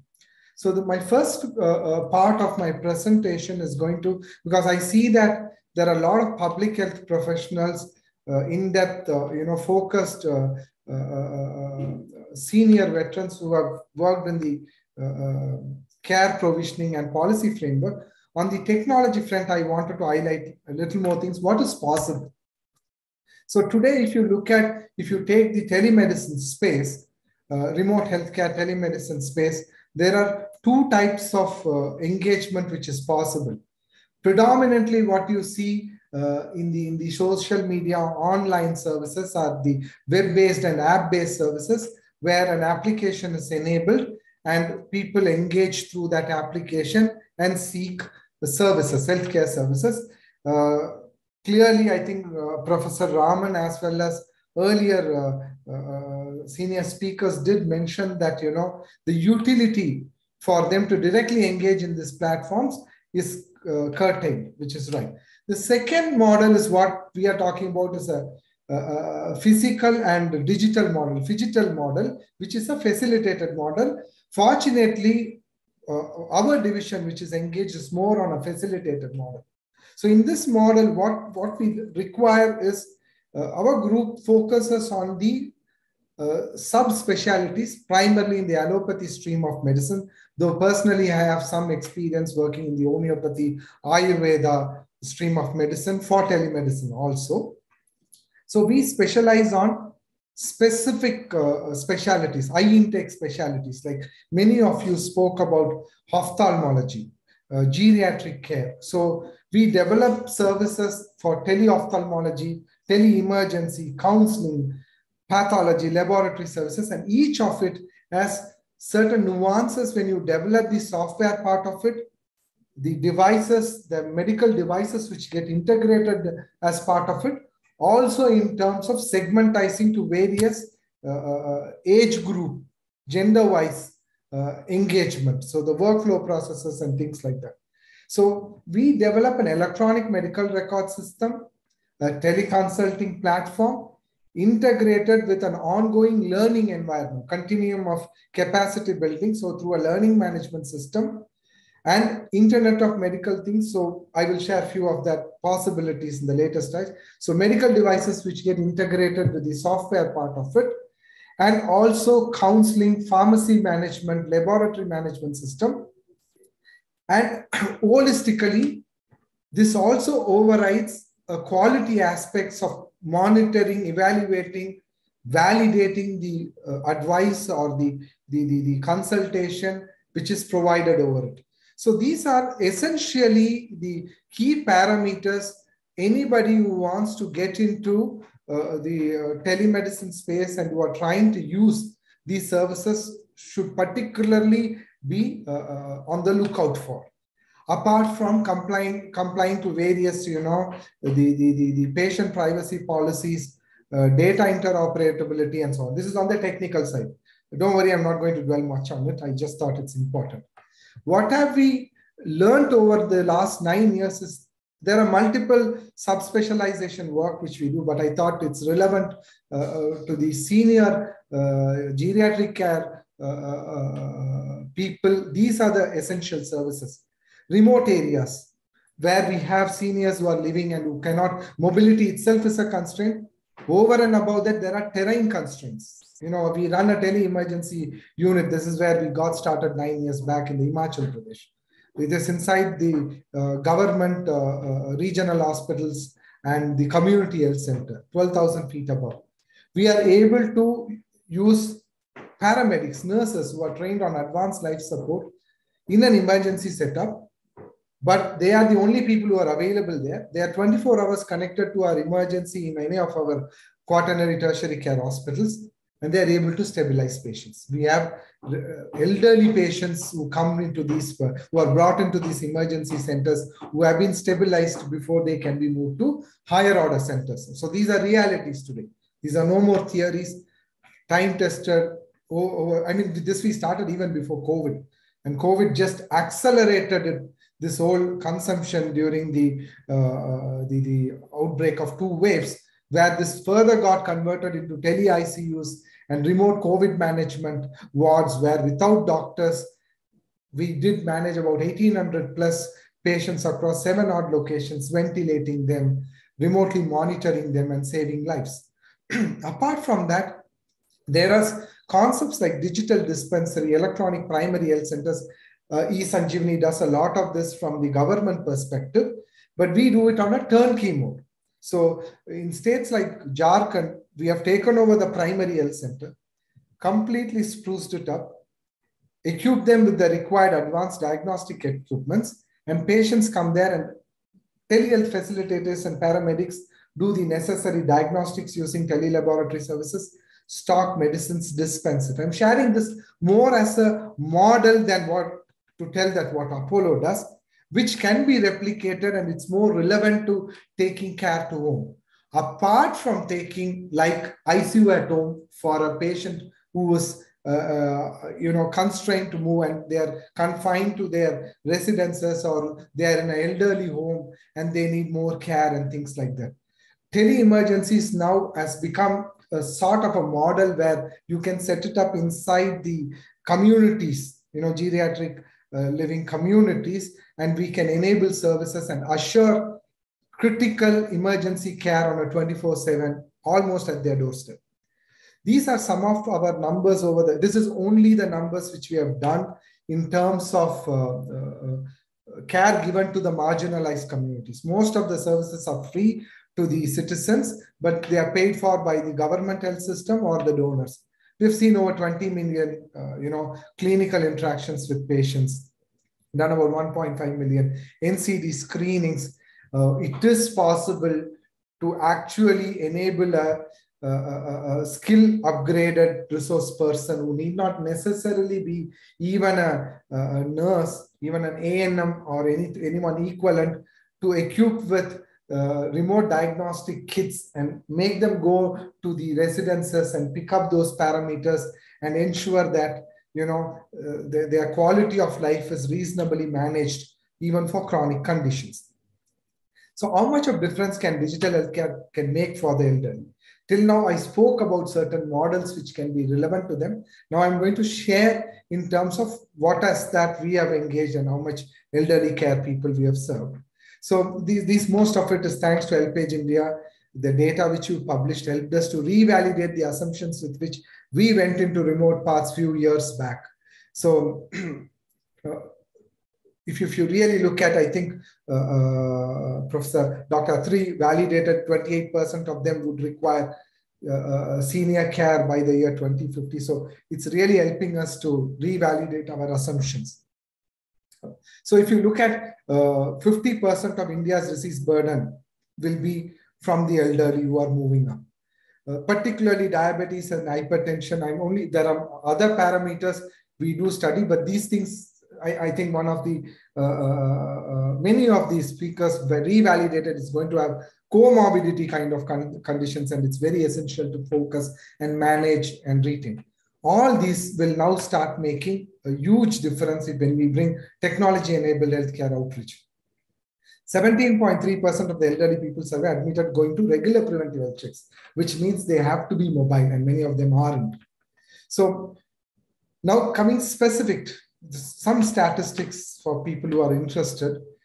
The current estimated digital healthcare service delivery business is about 43.41 billion INR. And money is important. I know it's more of social angle.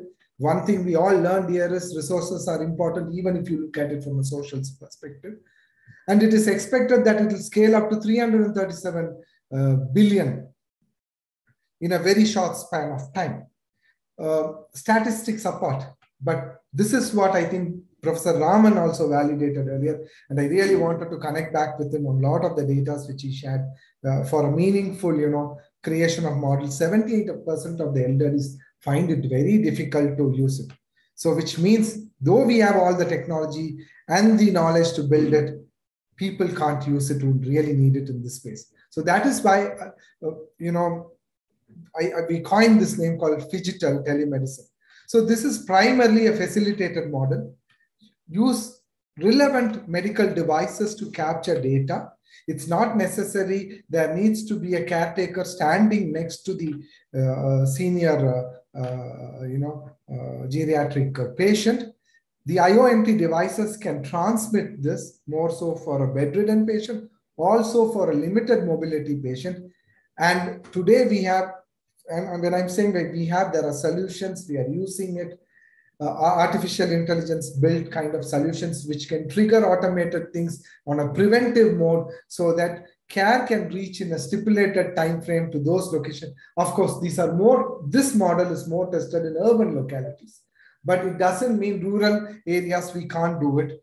People say there is no connectivity and we are not able to reach and so on and so forth. That is where we went into this model of turnkey program management, which means manpower, clinicians access, infrastructure requirement, connectivity, everything is in a managed mode on a service delivery, assurance.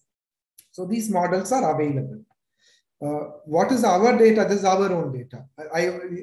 Paucity of time, I just took the last 2.5 years data post-COVID. We have done about 2.2 million. Number of teleconsultations that we have done is 13 lakh plus. Within those teleconsults and various services provided, 1,79,000 of them are above the age group of 60.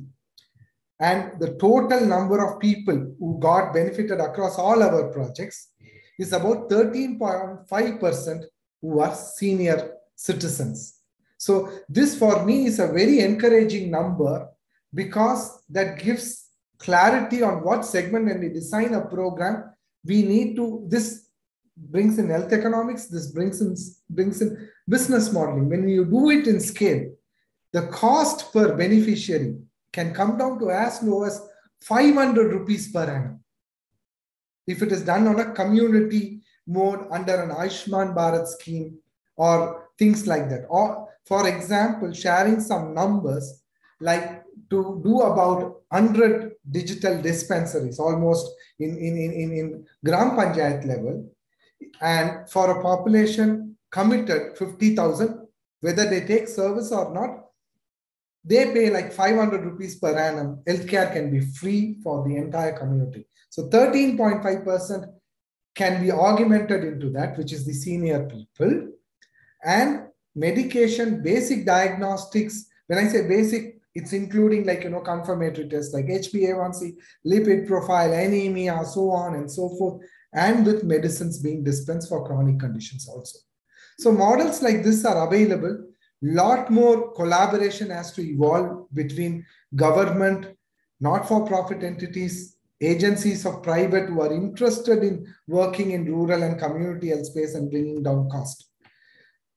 Why Apollo's digital care for works better from our own learning is all teleconsults are done by facilitated paramedics. No technical devices or know-how needed for the senior citizens. They are happy to talk to a human interface. Prescriptions reports are printed and sent. Medicines are dispensed at the doorstep or at the nearby facility. You don't have to travel for higher order tests and things like that. Lot of developments in biomedical devices where you need to take intravenous blood today, you can do with capillary blood. This changes the entire dynamics of care provisioning. Specialists available on an assurance mode, which means at any given point of time in a day, we do about 12,000 clinical interaction. I'm not saying specific to geriatric population, overall.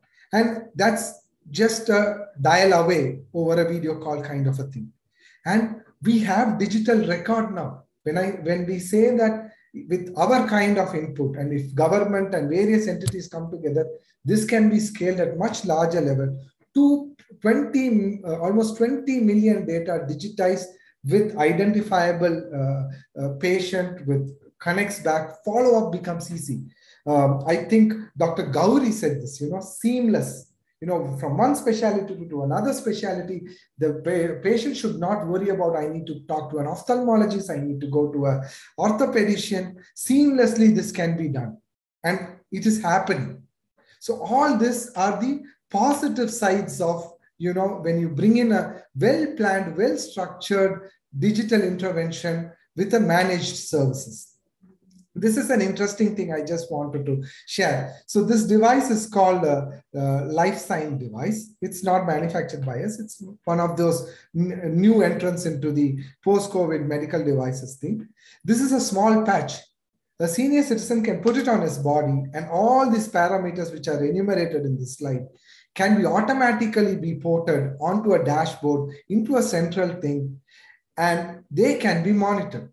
And for mobile patients who are limited mobile or who are moving around, but elderly, they can wear this patch and they can be proactively monitored. Now, these gadgets may look like, it's out of a English fiction movie. No, this is doable. It's just that the program management part and technology and the intent has to be in the right mix. So it yields results for a lot more larger required senior citizens. This is how our tele-emergency unit looks. These kind of setups are there inside senior living homes, and they're manned by paramedics. 24, you see a small screen. So the doctors come virtually. It's an acoustic room. Anywhere when you are mitigating an emergency case, the doctors in the remote end hear it. Fully stocked emergency medicine is available. We can even thrombosis and save a myocardial infarction patient. To that extent, we've done less than 20,000 emergencies. I'm not counting the COVID emergencies we managed. Snake bite, myocardial infarction, fire accidents, fall, road traffic accident for emergency stabilization, stroke. Many of this immediate intervention for stabilization and movement has been done in these kind of places. Fire emergencies, which can be handled, the entire list, trauma care, non-trauma care. This is all list based on what we have seen as the kind of requirement and emergency conditions where patients walked into a tele-emergency units.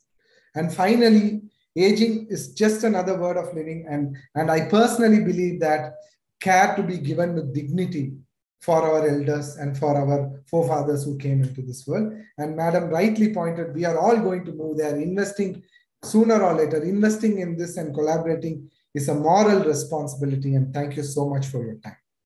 Thank you. Thank you, Mr. Prem Anand.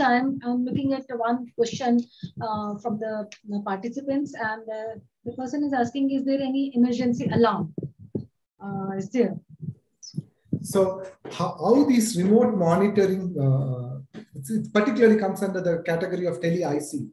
So what we have done is 4 of our hospitals have tele-ICU monitoring hubs.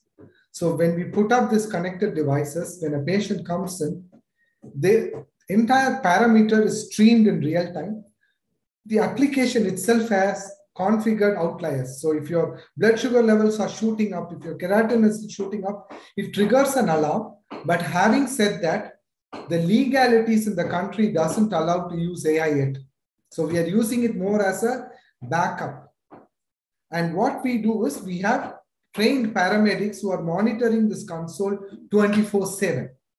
So it's currently, though we know technology can automatically monitor, our processes are more of remote paramedics and specialists multiplexing across multiple locations. And technology currently is a double backup. Thank you. So I am taking here that physical telemedicine is the approach which can work in countries like India, and where the person also needs the personal touch. Any patient who wants a personal touch as well, which can be provided by a trained medical person who can be a community health worker, and a specialist support can be provided through the teleconsultation. So physical telemedicine is the word. So though we are running short of time, and the time is not allowing us to have many questions, the participants can post your Q&A in the Q&A section. We'll go back to our panelists and have their views on your questions. But sorry, I missed to mention about the mental wellness in this. There is an automated process of screening mental wellness and detect on a proactive basis for suicidal tendencies and other things. But lack of time, I leave it at that. Technology is available. We have been doing that too. Sure. So before we close, I just want to have a quick suggestion from Dr. P.T. Sivakumar, because Dr. P.T. Sivakumar is also having this Manas Vayo Sanjeevani, right? And they are also a nodal center for providing tele-mental health according to the government of India.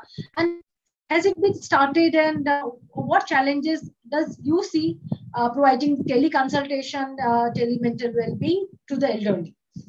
Yeah, thanks for the question, Dr. Ritu. I think the tele-psychiatry and tele-mental health services have been provided by many places, and NIMHANS started way back before even the guidelines actually were released. And due to the, I think when the COVID kind of pandemic became, there is a necessity for telemedicine actually increased, and also the guidelines have come. I think that has actually increased the uptake of telemedicine and telepsychiatry specifically.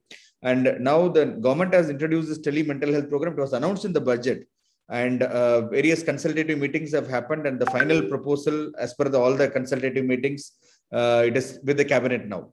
So what I'm hearing is that it will be launched soon, and this will actually enable integration of various helplines already existing, like the Health 104 helpline or various other. There are mental health helplines. NIMHANS is running. Social Justice Ministry is running. Different people are running private also. So many of these things will be integrated in one mental health helpline, which is at the Government of India level. And subsequently, this will be routed to all the nodal centers in different languages, and different zones, different languages will be available, where trained non-specialists will be providing the first level intervention. And subsequently, it will be linked to the specialist care, either at the centers level or at the district mental health program level. I think now the district mental health program is operational at all the districts. And so basically, the whole framework is to kind of provide a continuum of care. And I think with the massive effort from the government, I think this should just kind of accelerate. And the rural connectivity is a challenge, but I think, the technology what is being used, it is not only video conference, it is also possible about cloud telephone. I think the penetration even for smartphones is much higher. It is going to only improve. So we don't see that as a major challenge. But what is a major challenge is about there is a need to kind of augment the resources for care, because the moment you are having more access, people, there will be demand. I think this has to be supplemented by provision of care. Not everything can be done by tele. So the Mental Health Act actually says facilities have to be provided for the whole package of care, like including rehabilitation, from primary prevention to rehabilitation. I think that has to be also parallelly developed. Only the telemental health care will not take care of all the necessities. I think the health and wellness program, again, integration across the programs, NCDs and health and wellness program, Ayushman Bharat, all those things are going to be very crucial for the success of this initiative. Thank you, Dr. Sivakumar. And I would like to have more questions, but the time is not permitting me. And I think this kind of webinar may continue for a day long, but we have to stop here because it's already 1 hour, more than 1 hour delayed for us. So with this, I would like to express my gratitude to all the panelists who has taken time from their busy schedule and gave us some insightful thoughts and suggestions that may help in making quality healthcare accessible to the elderly. We'll look at how HelpAge can work towards that. I'm also equally thankful to my all the participants who have joined and who are patiently listening till the end of the webinar. I must thank to my colleagues and the team at the back end who has been supporting to make this happen. I once and again, I thank each one of you and every one of you for joining the webinar. I hope to connect once again in the near future. Thank you all. Have a good day. Thank you, everybody. Thank you. Thank you, Dr. Ritu.